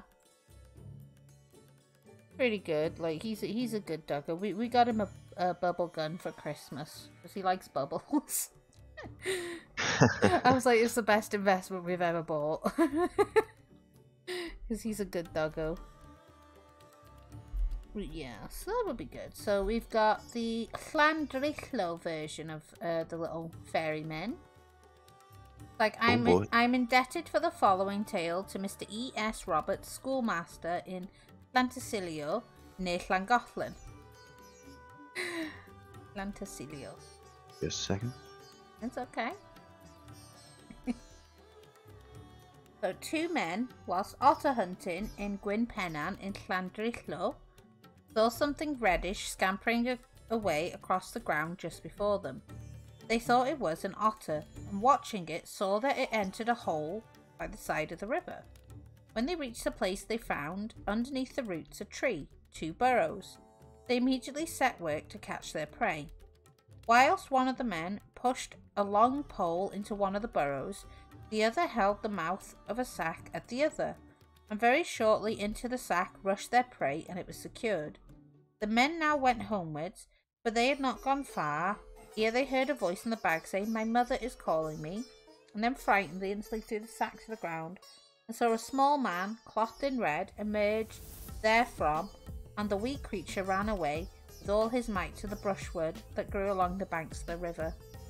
"Kidnap the tiny men!" You'll have to throw me. Oh god, this one's got a big Welsh piece that I need to speak. Okay. And this is the Snowdon version.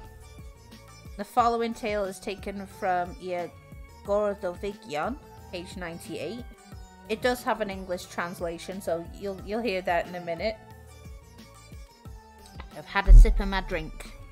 I'm ready. So, Eith Trigilion a Deloedd Cilchinol I Wyddfa Untro I Hela Prif Lliwd Mythesen I cael golwig ar yn I dyrod cydaf ond cyllwynesant am yn erbyn tranoedd rhy osod sac a'i cheg un agarod a dwyll i'r arferiau I prif finiad iddo, ond ni byddai byth un difod allan rif ddo am I fod unrhyw serth ar thithrig. A modd a gosodasan I sac oedd roddi cortyn tri dichlai yn ei creg yn y ffeithfodd ag I crychau ac I ceg pan I lai rhywbeth iddi. Felly fyw eith pawb I fan ac I weli I noson honno gyda'r war o dranaeth awd I edrych I sach ac erbyn difod ati i'r oedd I ceg wedi crychoi yn arwyddfod rhywbeth o ddefewn Codewd I a thaflodd hei a I ysgydd i'r dŵn adref ond pan ei agos I bryn I feddwdd weli dorpyn a ddynan bychan yn sefyll a delphin o greg llaw ac yn gweddi mer ag wyt ti yna dwad ydwf a thebyg leith deuddir ond dicranegdig wrthach ar hun welir heliwr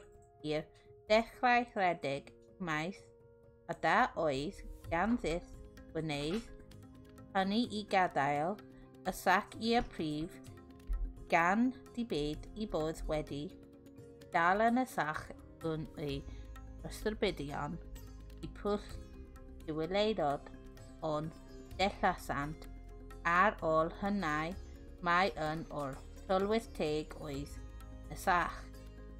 The tale in English reads this. Once the people who lived in the neighbourhood of Snowdon went badger hunting. They failed the first day to get sight of one, but they laid a trap for one by the next day. This they did by placing a sack open mouthed with a noose through it at an entrance to the badger's den. The vermin was in the habit of entering his abode by one passage and leaving it by another. The one by which he entered was too precipitous and slippery to be used as an exit, and the trappers placed the sack in this hole, well knowing that the running noose in the mouth of the sack would close if anything entered. The next morning the hunters returned to the snare and at once observed that the mouth of the sack was tightly drawn up, a sign that there was something in it. The bag was taken up and thrown over the shoulder, by one of the men to be carried home. But when they were near Bryn y Feddw, they saw a lump of a little fellow standing on top of a rock close by and shouting, "Miraig, are you there, say?" "I am," was the answer in the strange but nervous voice. Upon this, the hunters, throwing down the bag, began to run away, and they were glad to do so, although they had to leave their sack behind them, believing us, as they did, that they had captured one of the spirits in the bottomless pit. But afterwards they understood that this was one of the fairy tribes that was in the sack. There was at a time a tale much like the current in the parish of Rhifiliog near Ruthin, but in the latter case the voice in the bag said, "My father is calling me," though no one was heard to do so. The bag, however, was cast away, and the trapper reported that he had captured a fairy. Yes, I know. Gesundheit. I know.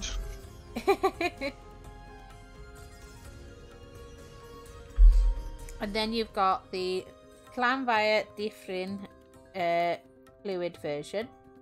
So Mr. Evan Davis, the carpenter, Bryn Llan, a Fenechid, told the writer that Robert Jones, innkeeper in the same parish, told him the following tale, mentioning at the same time the man who figures in the narrative, whose name, however, I have forgotten.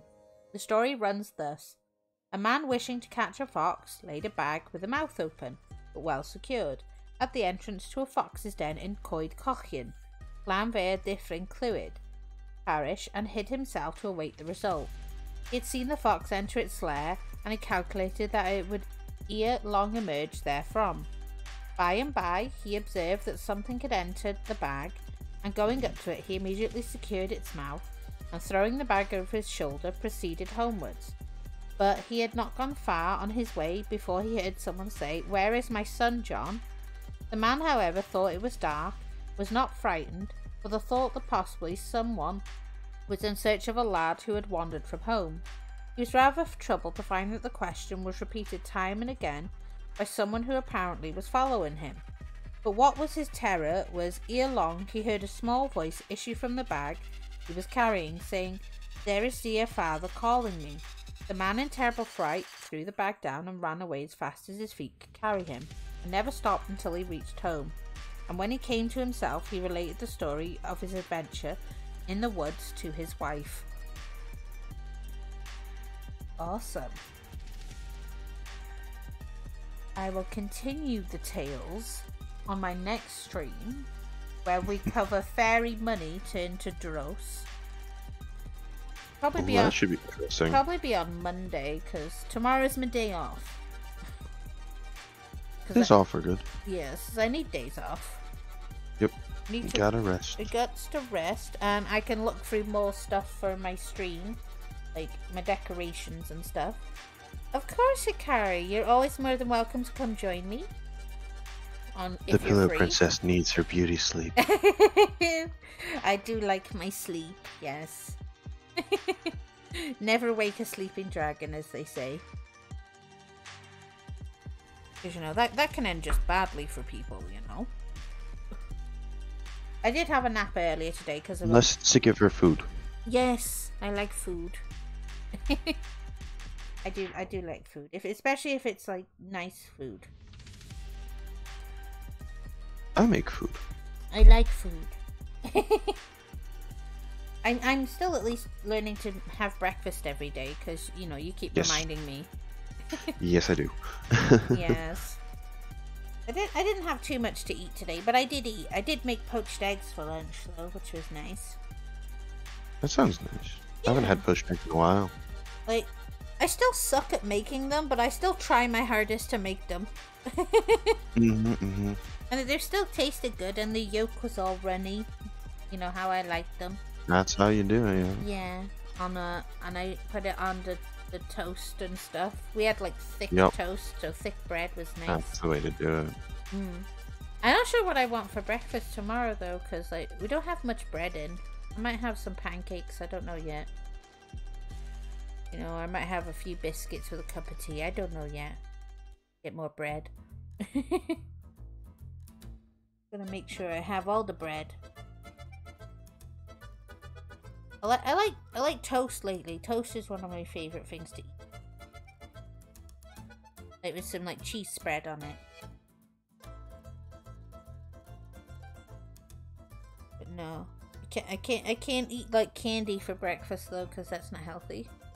Of course, Hikari. You're always welcome to come enjoy my streams. I hope you feel better, sweetheart, and get plenty of rest. Yeah, don't worry. We're going to be raiding out in a moment to CL. Because I have not raided this lovely gentleman before. And I could rest as well. And I want everyone to, like, say bye as well to Lion. And I want to thank him for joining us today. Of course.